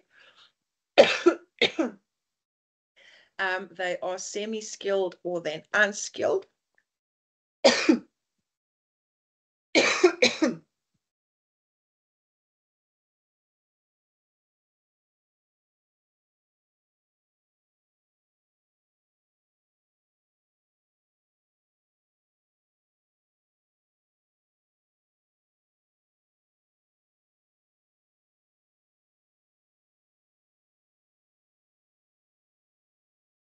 Right, my apologies. I just had to mute my mic for the cough attack. Very important. These people don't have a lot of capital investment. In other words, they don't have money to start their own businesses. There's also no job security in the sense that if they don't have products to sell, then they don't have an income. The importance of this informal sector is that it provides some sort of income to these areas. And then what's important to note is that for them, it decreases unemployment.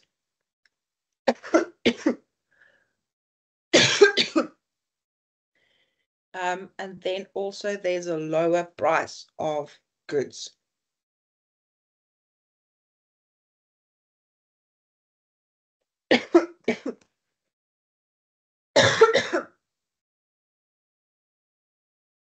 Right.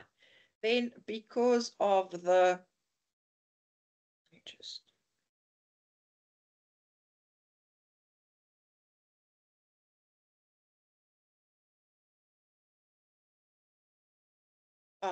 great swells, I'm terribly sorry. So very important for them to provide themselves with an income. It decreases unemployment. They can also provide lower prices for goods. And then because they have an income, they can now, there's a decrease in crime in the area. Now, the reason why the informal sector is on the rise is due to the job losses in the informal sector. So a lot of the time, people are moving into the area, which will now lead, or it's a result of the mechanization on farms and industry. They can't find a job in the formal sector because they don't have the necessary qualifications. And then a lot of the time, it's immigrants migrating from the rural areas to the city who cannot find employment. The challenges, a lot of the time, these informal sectors and the people trading in the informal sector are being harassed by authorities. They've got no access to proper trading facilities. So if you look and you think about Cape Town weather, a lot of these informal traders, they don't have a covered area to trade from. They are exposed to the weather. They do not get bank loans. And then if they can't trade, then they don't have an income. They don't have skills and education to enter the formal economy.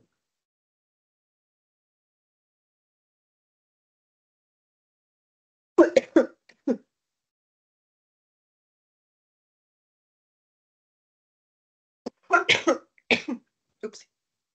Right. Then if we have a look at how can we improve their situations. So if we provide them specific areas for trading, for example, give them a container to trade from, provide them infrastructure so they've got a covered area to sell from. If it's a sheltered area, then they don't have to stand in the wind and the rain. If we can grant them access to bank loans and then also start to regulate that sector. It means that if they, for example, don't have a good month with regards to sales, then banks do allow them a loan because business will then start picking up again. If we have partnerships between private and informal sector, then that would work so much better because now the informal sector people, they will now be able to cooperate and work with private sectors. Learnership programs, for example, allow them to, I always use the example as having a small McDonald's stall, for example, and then learn and teach people about the entrepreneurial possibilities and how you have a look at your income and your expenses. Then if you provide them with storage facilities, remember a lot of the time, these informal traders, they are mostly just carting around donkey. They are carting around all of their goods on trolleys.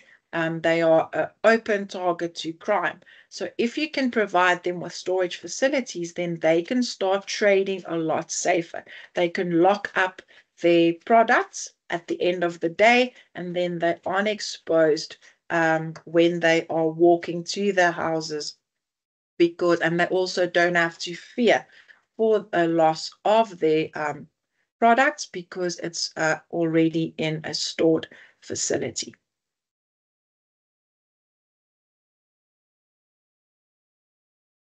Right, grade 12s, I'm just quickly going to have a sip of water and some cough medicine. Just give me about 2 minutes.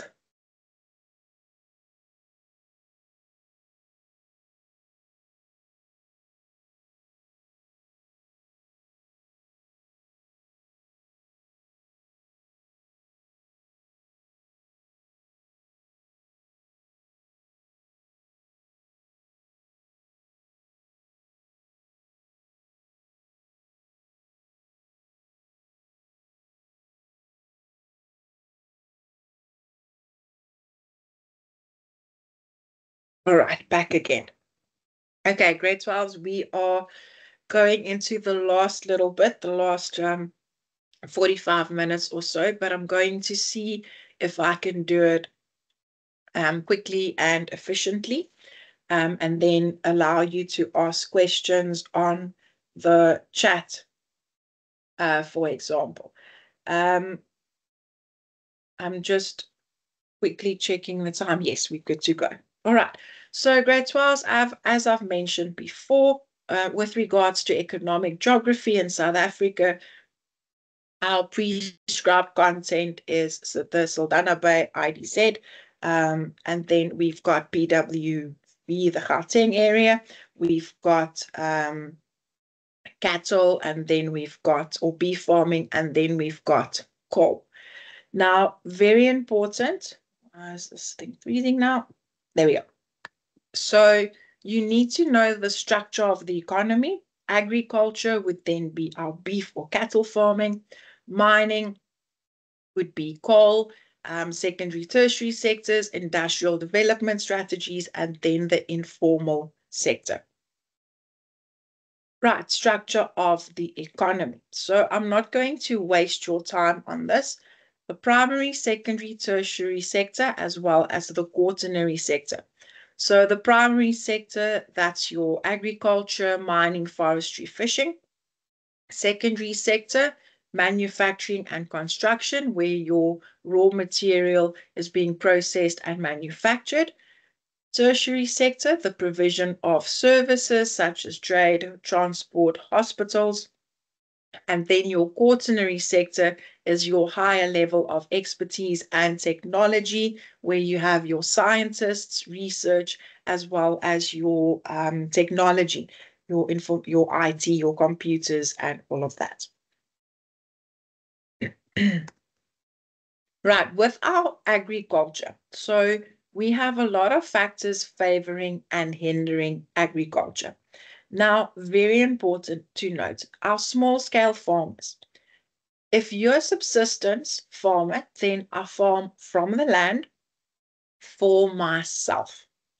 However, small-scale farmers can also be commercial. So if you have a look at a certain farmer, and I always use the example of wine, and that farmer can export a small amount of wine, or he can sell the small amount of wine that he makes on the farm. Then that farm, they refer to it as a niche market, a very small and excluded community. So then a small-scale farmer can be a commercial farmer.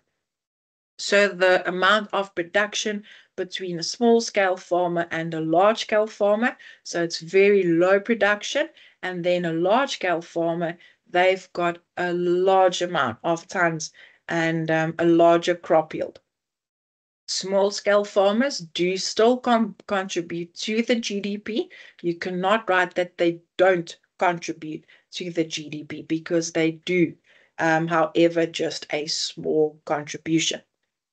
When we get to our large-scale farmers, agriculture contributes the most to our gross domestic product.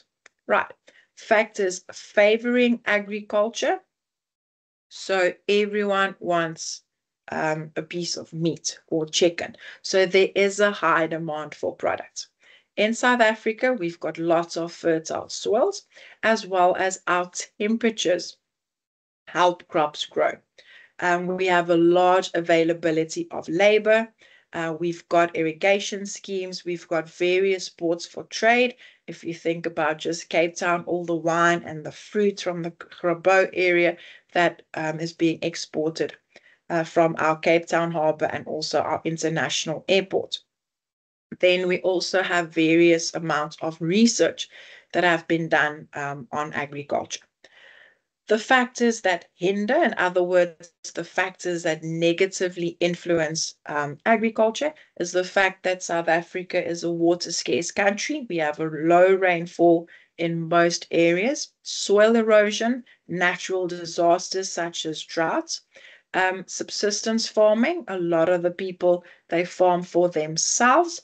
They don't want to move over to commercial farming. Then also if there's a pest such as bird flu or swine flu, then a lot of the European countries, they will impose a ban, and then we cannot export our meat. Factors hindering also includes crime, such as livestock theft and farm murders, for example. If you lose your livestock and you lose the person who owns the land, his son or daughter might not want to go out to the farm again, and then that farm will become almost like a ghost town. HIV and AIDS, and also just decreased immunity. If you are sick, you cannot work. And then if you are sick and you can't work, then that farmer can't get the crops off the field, or the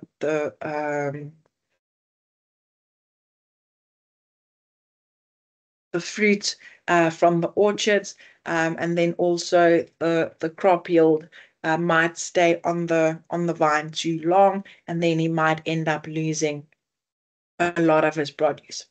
Then also because of the dry areas and the low rainfall, as well as our bergwind conditions, so we also are at risk of veld fires.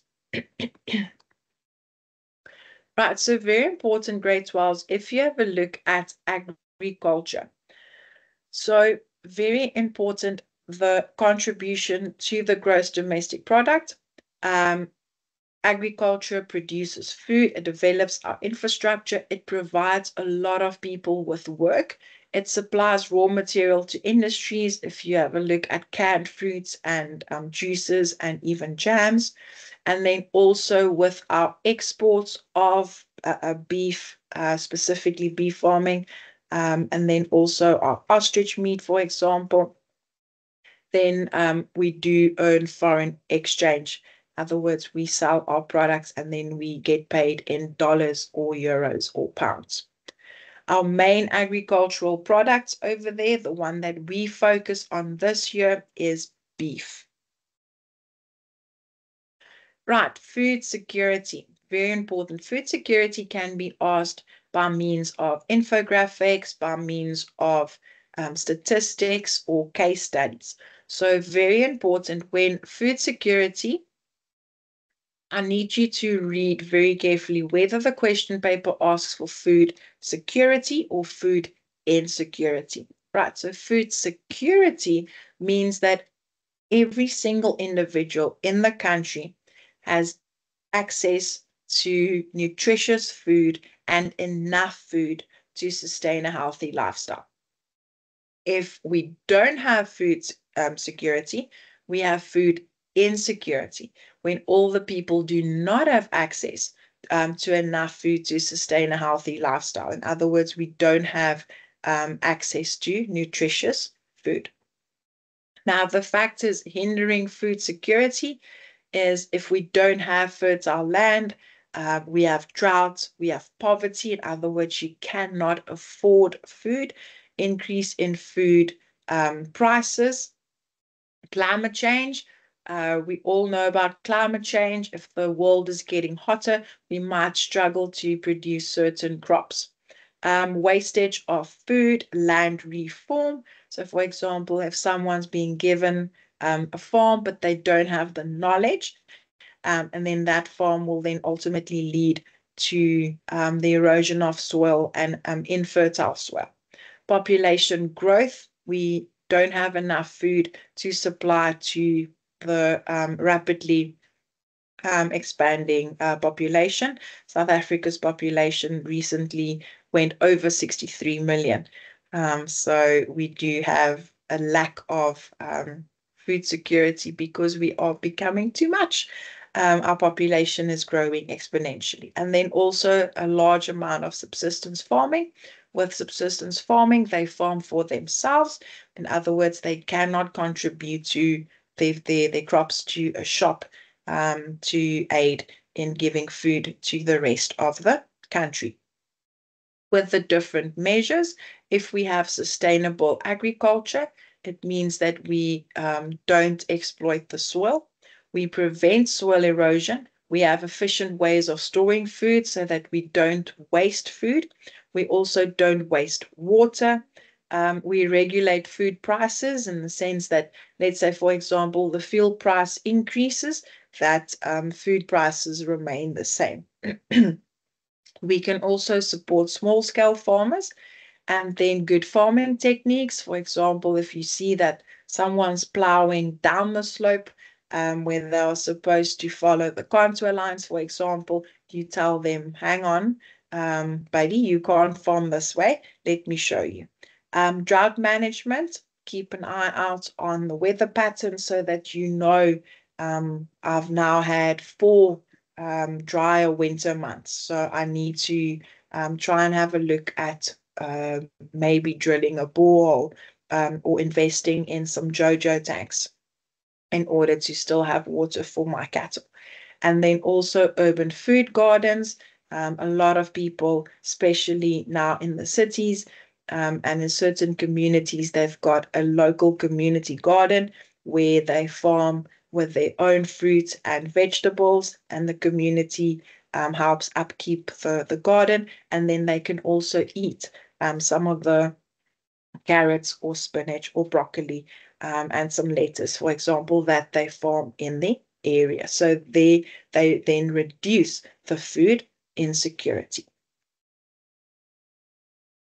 Right, so this is one of your prescribed content. It's cattle or then beef farming. So very important. What is beef farming? We farm with cattle in order to sell it as meat to the consumer. Then very important, our cattle farming or beef farming contributes a lot to the economy of South Africa. Now, even though we don't have a large percentage of cattle farming in the Western Cape, we do have farmers farming with cattle. So very important. Cattle farming produces food, and then also the farmers farming with cattle, they contribute to tax. With cattle farming, they also allow South Africa to develop the infrastructure because we expand our electricity network, our road network, as well as the communication network. And then close to 2.1 million people are employed in agricultural sectors, more specifically cattle farming. So very important, the beef products supplies raw material to industries.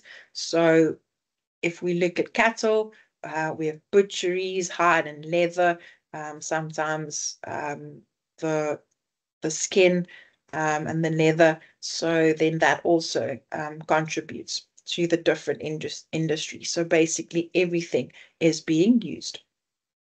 Let's have a look at the factors that favor beef farming. Now, grade 12s, if you have a look at what allows South Africa to be such a strong force globally in the export of meat.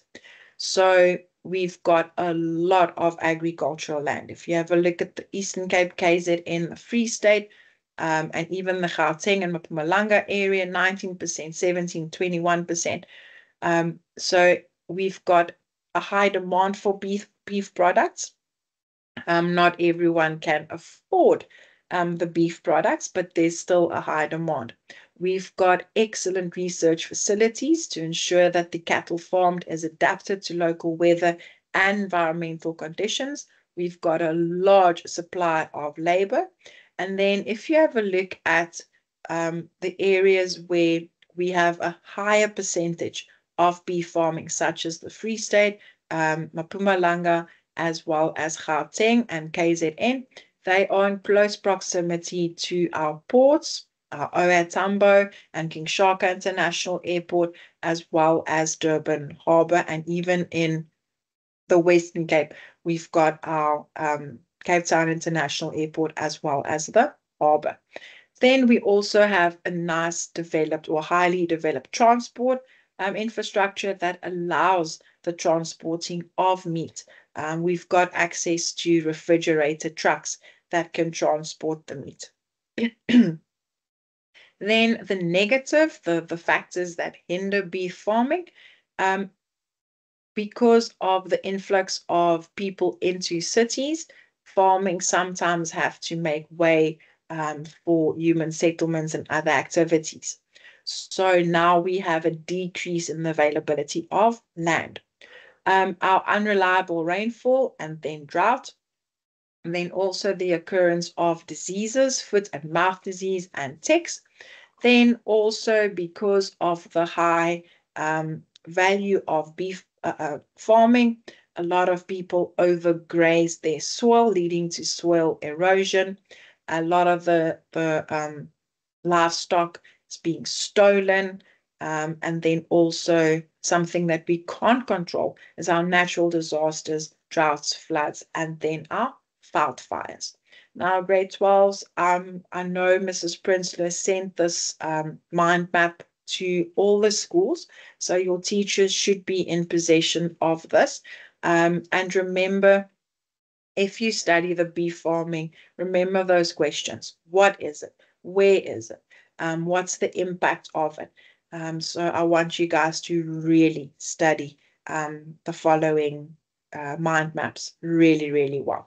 It's the bare minimum that you need to know on beef farming. If we move on to mining, so the mining prescribed topic is coal. So it contributes to the gross domestic profit. It does provide jobs. It allows our harbors to be expanded. And then we also generate foreign exchange. And then also due to mining, towns and infrastructure is being developed, and also due to mining, certain towns own their existence to mining. So the discovery of diamonds in Kimberley, gold in the Johannesburg area, developed infrastructure for South Africa. And then mining led to the opening of universities and educational institutions. We have a variety of minerals. You can see that for platinum, manganese, and chrome, we are rated number 1 in the world. And then diamonds, number 2, coal 7, gold 5, and iron ore 6 in the world. So with our mining, a lot of investment happened into South Africa. And then the significance of mining is that mining attracted immigrants, which brought with them various knowledge and skills that they could share with the people in South Africa as to how to mine certain minerals, and also what to do if you if they stumble upon minerals. So the immigrants that are being attracted because of mining, immigrants are mostly seen as being a negative, but they do bring in skills and they share those skills with South African workers. Very important, we have factors that favor mining as well as factors that hinder mining. Now, very important, we have a large range of minerals. We also have a large amount of mineral reserves. We do have a lot of unskilled labor, partly because South Africa struggles with a very high unemployment rate. So we can benefit from foreign skilled miners. So that's the link to the immigrants. And then countries invested money in our mines. That resulted in a well-developed infrastructure. Then the low production cost as minerals are close to the surface. It means that you don't have to dig as deep and incur costs because a lot of our minerals are very close to the surface. Our minerals being close to the surface, it also has a high quality. So the better the quality, the higher the income generated from these minerals. Then also we have a large coal resource that we can use to make electricity. Now, the factors that hinder mining is the fact that we can't go too deep because of our high underground temperatures. It's costly to trade miners because it's a very detailed and intricate job. You can't just send anyone down a mine shaft and tell them go mine diamond or gold. Then also mine worker strikes. So a lot of the mine workers, if they are unhappy, then they strike, decreasing the efficiency and the productivity in these mines. The areas where our mines are and where our harbors are, remember, mining, it's a heavy raw material, so we need large trucks. So we've got large distances to travel between mines and harbors before we can even start to export them. Water shortages, remember all those heavy machinery, they need cooling. Mining is dangerous. Then also fluctuating prices of minerals. If we export, we have to accept the price that our buyers are offering. Labor unrest and protests that link with the mine worker strikes. Then the large amounts of water being used, and also we are a water scarce country. Our minerals, even though we have a large minerals reserve, they are non-renewable resources. So if we run out of coal, we run out of gold, what are we going to do? And then also a lot of factors, another factor, apologies, that hinder mining is the occurrence of accidents in mines. Now, a lot of the time in the news, we read about illegal miners that unfortunately passed in a mining accident because they entered into abandoned mines trying to dig for gold, especially in the Johannesburg area, and then some of the mines caved in or the tunnels caved in on them. So accidents in mines, that's one of the big issues hindering mining. Okay, so again, our mining product is coal. So I'm not going to go over the factors that hinder and the factors that favor because I've just done it on the previous slide. So very important, what is coal? You need to know what that is. And then also we can ask you a paragraph on the environmental injustice of coal mining. So an injustice is when someone or something is being treated unfair. So for example, if you look at environmental injustice, if people are taking minerals from the soil, what's going to happen? They're going to scar the land. There's going to be soil erosion, acid mine drainage, pollution of water sources, just to mention a few of environmental injustices. When we get to the secondary sector, various industries, so also different factories that influence the development in South Africa. So then we've got different industrial regions such as Gauteng or the PWV, Durban Pinetown, Port Elizabeth, Uitenhage, or then also referred to as Kruger, and then Southwestern Cape. So there are different factors that influence these areas and their location. Just quickly to recap the different types of industries. So food, clothes factories, the textile industry, they are light industries. They don't have a lot of pollution. Then our heavy industries, you can see on the photo with the pollution going up there, the smoke coming from the chimneys. So the location might be close to the CBD in the zone of decay. And then our heavy industries are on the outskirts of the city, near the material source or near the raw material.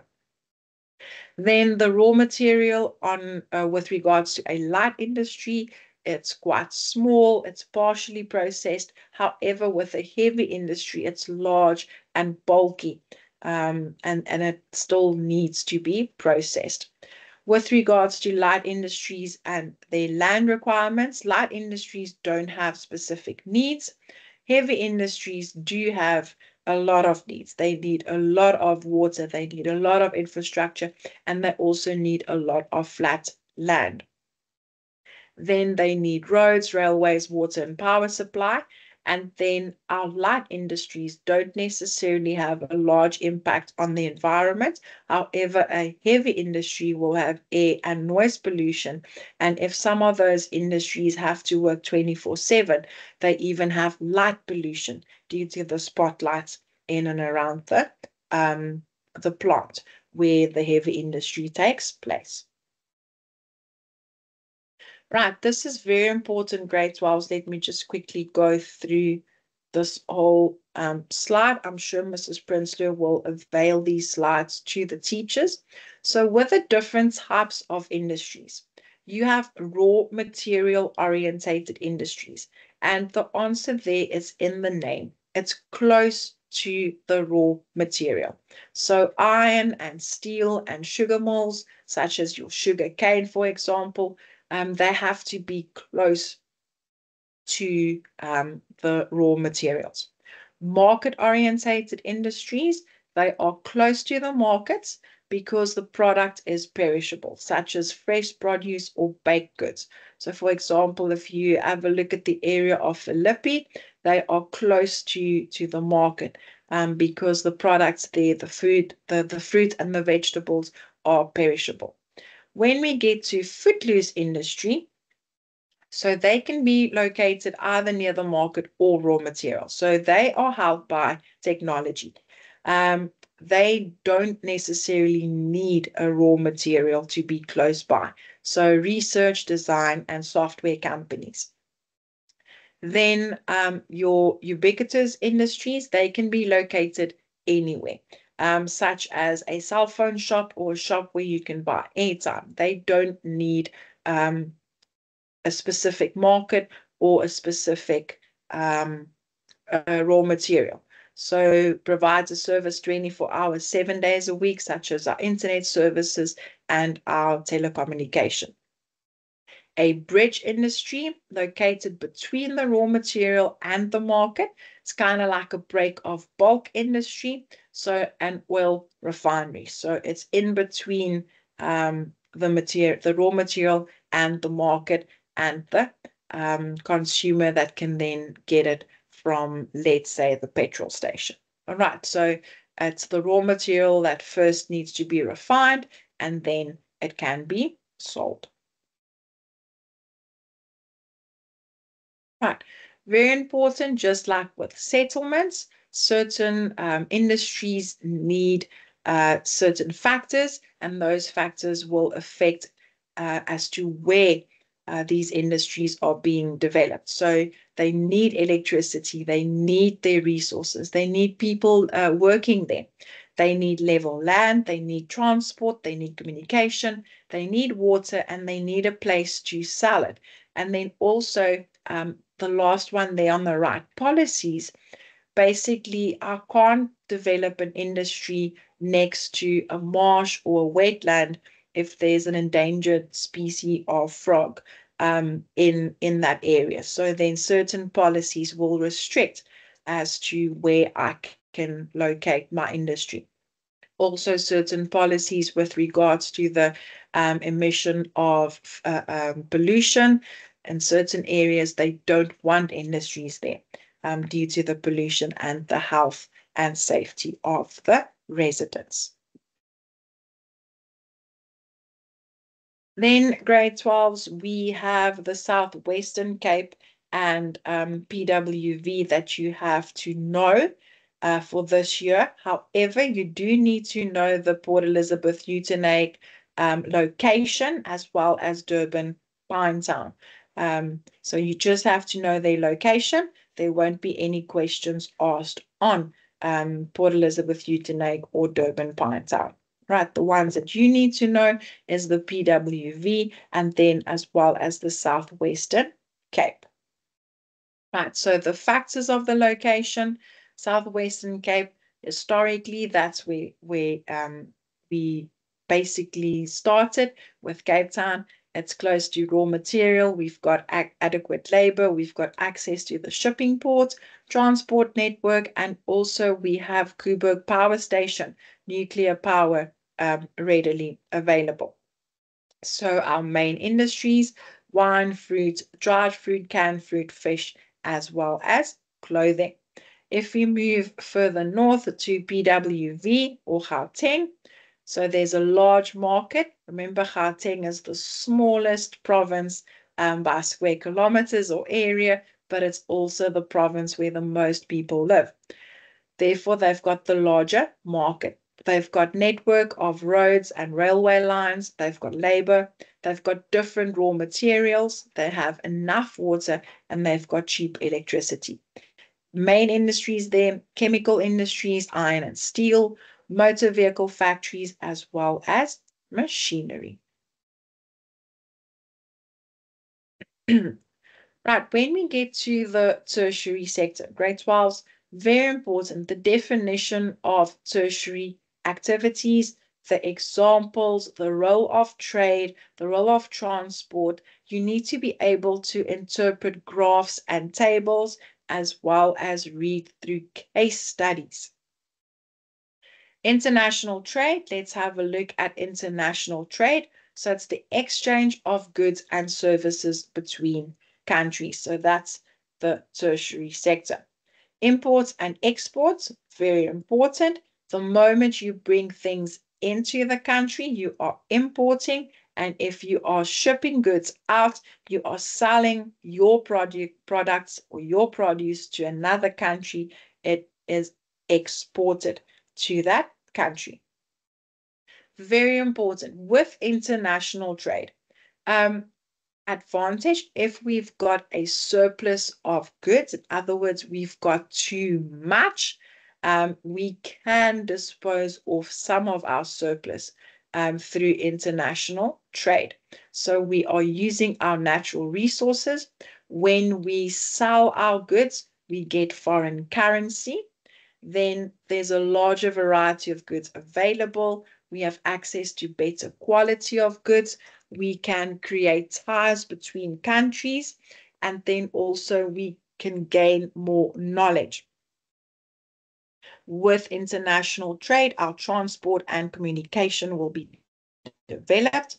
There will be an increase in employment as well as an increase in salaries due to the access of foreign currency. And then also it will create some competition both internationally and locally.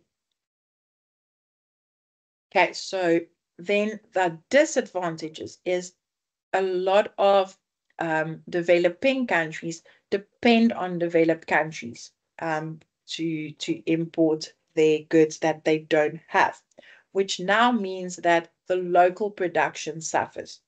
Our local industries are overshadowed by larger companies where a certain country is importing a lot. Richer countries may influence political matters in other countries. So, for example, if you don't trade with us, then we will. So then they play the monopoly card there. And then rivalries amongst nations And also, for example, Russia, Ukraine, the war, everyone's quite familiar with that. Certain countries might not want to work with Russia or Ukraine based on their rivalry. So I don't want to be, apologies, I don't want to be involved in Russia-Ukraine war. So I'm withdrawing my trade with those countries. Right, very important. South Africa's reason for development, one of the reasons, is the fact that we've got such a well-established transport network. So we have access to different locations, we have access to markets, we have access to domestic and international trade. And then because of our transport, less developed areas in the country can be developed. We can take goods and services into those areas. If we can get products to certain areas, then that will reduce the cost of economic sectors in order for them to import those products, for example. And then with established transport, we have an improved business efficiency. In other words, we can get things done quicker. Right, grade 12s, we are nearing the end. So with regards to our strategies for industrial development, this is very important, and it's a topic that's most often not even studied. Right, so very important. With regards to our industrial development strategies, we have the Good Hope Plan. We then also have the Reconstruction and Development Program, or RDP. We then have Growth, Employment and Redistribution, also shortened as GEAR, that's the acronym there. Then we have Industrial Development Zones and Spatial Development Initiatives. Now, very important, you need to know the Saldanha IDZ as well as the West Coast SDI. That is part of your prescribed content. So an IDZ is an industrial estate linked to an international sea or airport.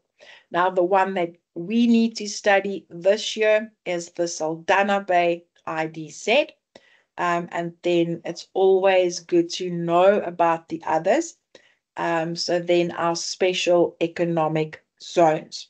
So an IDZ is also now known as a special economic zone. Right, so you need to know where they are. So very important. With our IDZs, we are focusing on export-led development. Right.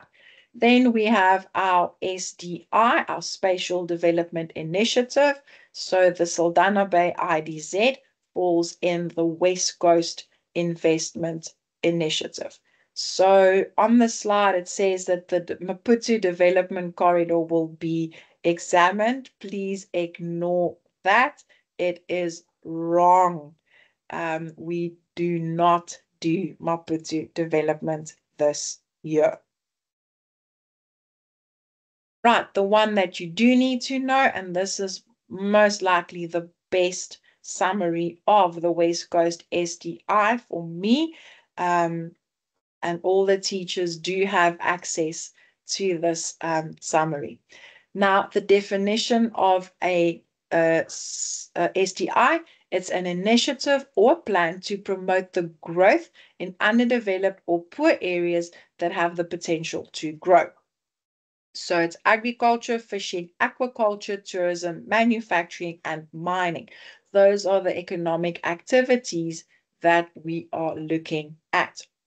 The location of Saldanha is from Atlantis. It's about 40 kilometers north of Cape Town to about 5 kilometers northeast of Vredendal. Now, the reason why we are developing the Saldanha area is it's well located because it's a naturally deep harbor. We've got space, so we've got cargo facilities to handle exports and imports.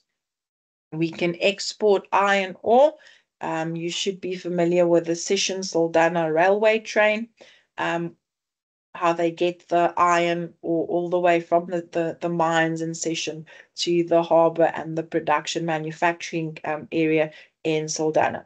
So then also we can handle offshore extraction of oil and gas because of that deep port. So very important, where are they focusing and what are their developmental areas? So we have the Vredenburg-Saldanha Regional Development Corridor. We've got access to the N7 as well as the Northern Rural Development Corridor. Now, advantages for the local communities. Grade 12s, I know you are tired and we are almost finished. But when we get to the Saldanha Bay question, everyone thinks that, oh, it's Saldanha, it's just around the corner. It's just like with the settlement question. People think they know the area, they will do well. Oh, I don't even have to study this. I know Saldanha. You cannot be more wrong. So if we ask questions on Saldanha, are we asking for the Western Cape? Are we asking South Africa? Or are we asking the impact and the advantages for the local community? So the West Coast Spatial Development Initiative allows for employment opportunities. All right. We can earn money and then also therefore reduce poverty. With that, we can better the services. We can then give people a higher standard of living. We can allow entrepreneurs in the informal and formal sectors, and there's the STI will increase the productivity and wealth of people. So with a local community, I always explain it like this. If I've got access to the Spatial Development Initiative, and I know that people are going to start developing in that area. Now, it's an area that they won't have a shop or a cafe close by. So if I've got the means of going there with my car and selling chips or our bright chicken next to the area where they are building, it's a means of income for me, an employment opportunity that I would not have had. Even if I did not have a job, I might not be skilled or even semi-skilled, and they can employ a lot of semi-skilled or even unskilled laborers with the development and the construction of the West Coast SDI. With South Africa's economy, we've got improved links now. We are developing new and existing infrastructure. We've got access to different markets. We've got access to our local markets, and we've got access to international market. We've got the different trade routes. I've already mentioned the transport. We've got international links, employment, as well as in the Saldanha or the West Coast area, they've got sustainable water for domestic and industrial use and farming. So those are the advantages for South Africa's economy. Very important to note the difference between the advantages for the local community and the advantage for South Africa's economy. Right, this is an excellent, excellent, excellent summary on the Saldanha Bay Industrial Development Zone. So what is an industrial development zone? So they are purposely built industrial estates in order to support export. All right, so they are close to areas where we've got access to transport routes and international links. So you need to know where the Saldanha Bay IDZ is. Very important. It's got the deepest harbor as well as its proximity to Cape Town. So it's got the harbor and it's got the access to Cape Town International Harbor. The factors favoring, we've already done some of them, such as the deep port. They've got oil and gas, there's labor, there's sufficient flat land available, they've got energy, and they've got a good transport link. The economic impact is economic development. You have industries located closer to the resources as well as the raw materials. The economic impact, people can move around, they have access to job, they can also skill and reskill people. So, for example, if I'm unskilled, but the Saldanha Bay IDZ, one of the companies, employ me, they teach me how to operate a forklift, then I can carry that skill with me and then ultimately get a better paying job, once the IDZ is completed. Then the social impact, there's a greater income for local communities, more people into the area, more money is generated, and then a better standard of living. One of the factors that hinder this development is the lack of technical skills in our areas. The aims and the goals of Saldanha, so we want to promote growth. We want to increase the levels of foreign investment. We want to promote international competitiveness, and we want people to manufacture in the area and use the local products instead of importing them. So grade 12 is very important. They can ask the Saldanha Bay IDZ as well as West Coast as well as BWV in theory or in map work. If we get to the informal sector, now the informal sector is so it's the concept, you have different characteristics. Why do we have such a high informal sector employment? What are the challenges? And then what's the role? How can we strengthen the informal sector? And then they can ask the informal sector by means of case studies. So if you have a look at what we've done previously with the informal sector, here you can see that these ladies are out in the sun. They don't have any shelter, and anyone can just run past, grab a few potatoes, and they will have a loss of income. So ways that we can better that and better their experience also is to give them specified trading areas, put up some infrastructure for them, allow them storage facilities, because women are also often seen as a target and an easy target for criminal activities. Right, so this is a repeat. Right, so grade 12s, we've reached the end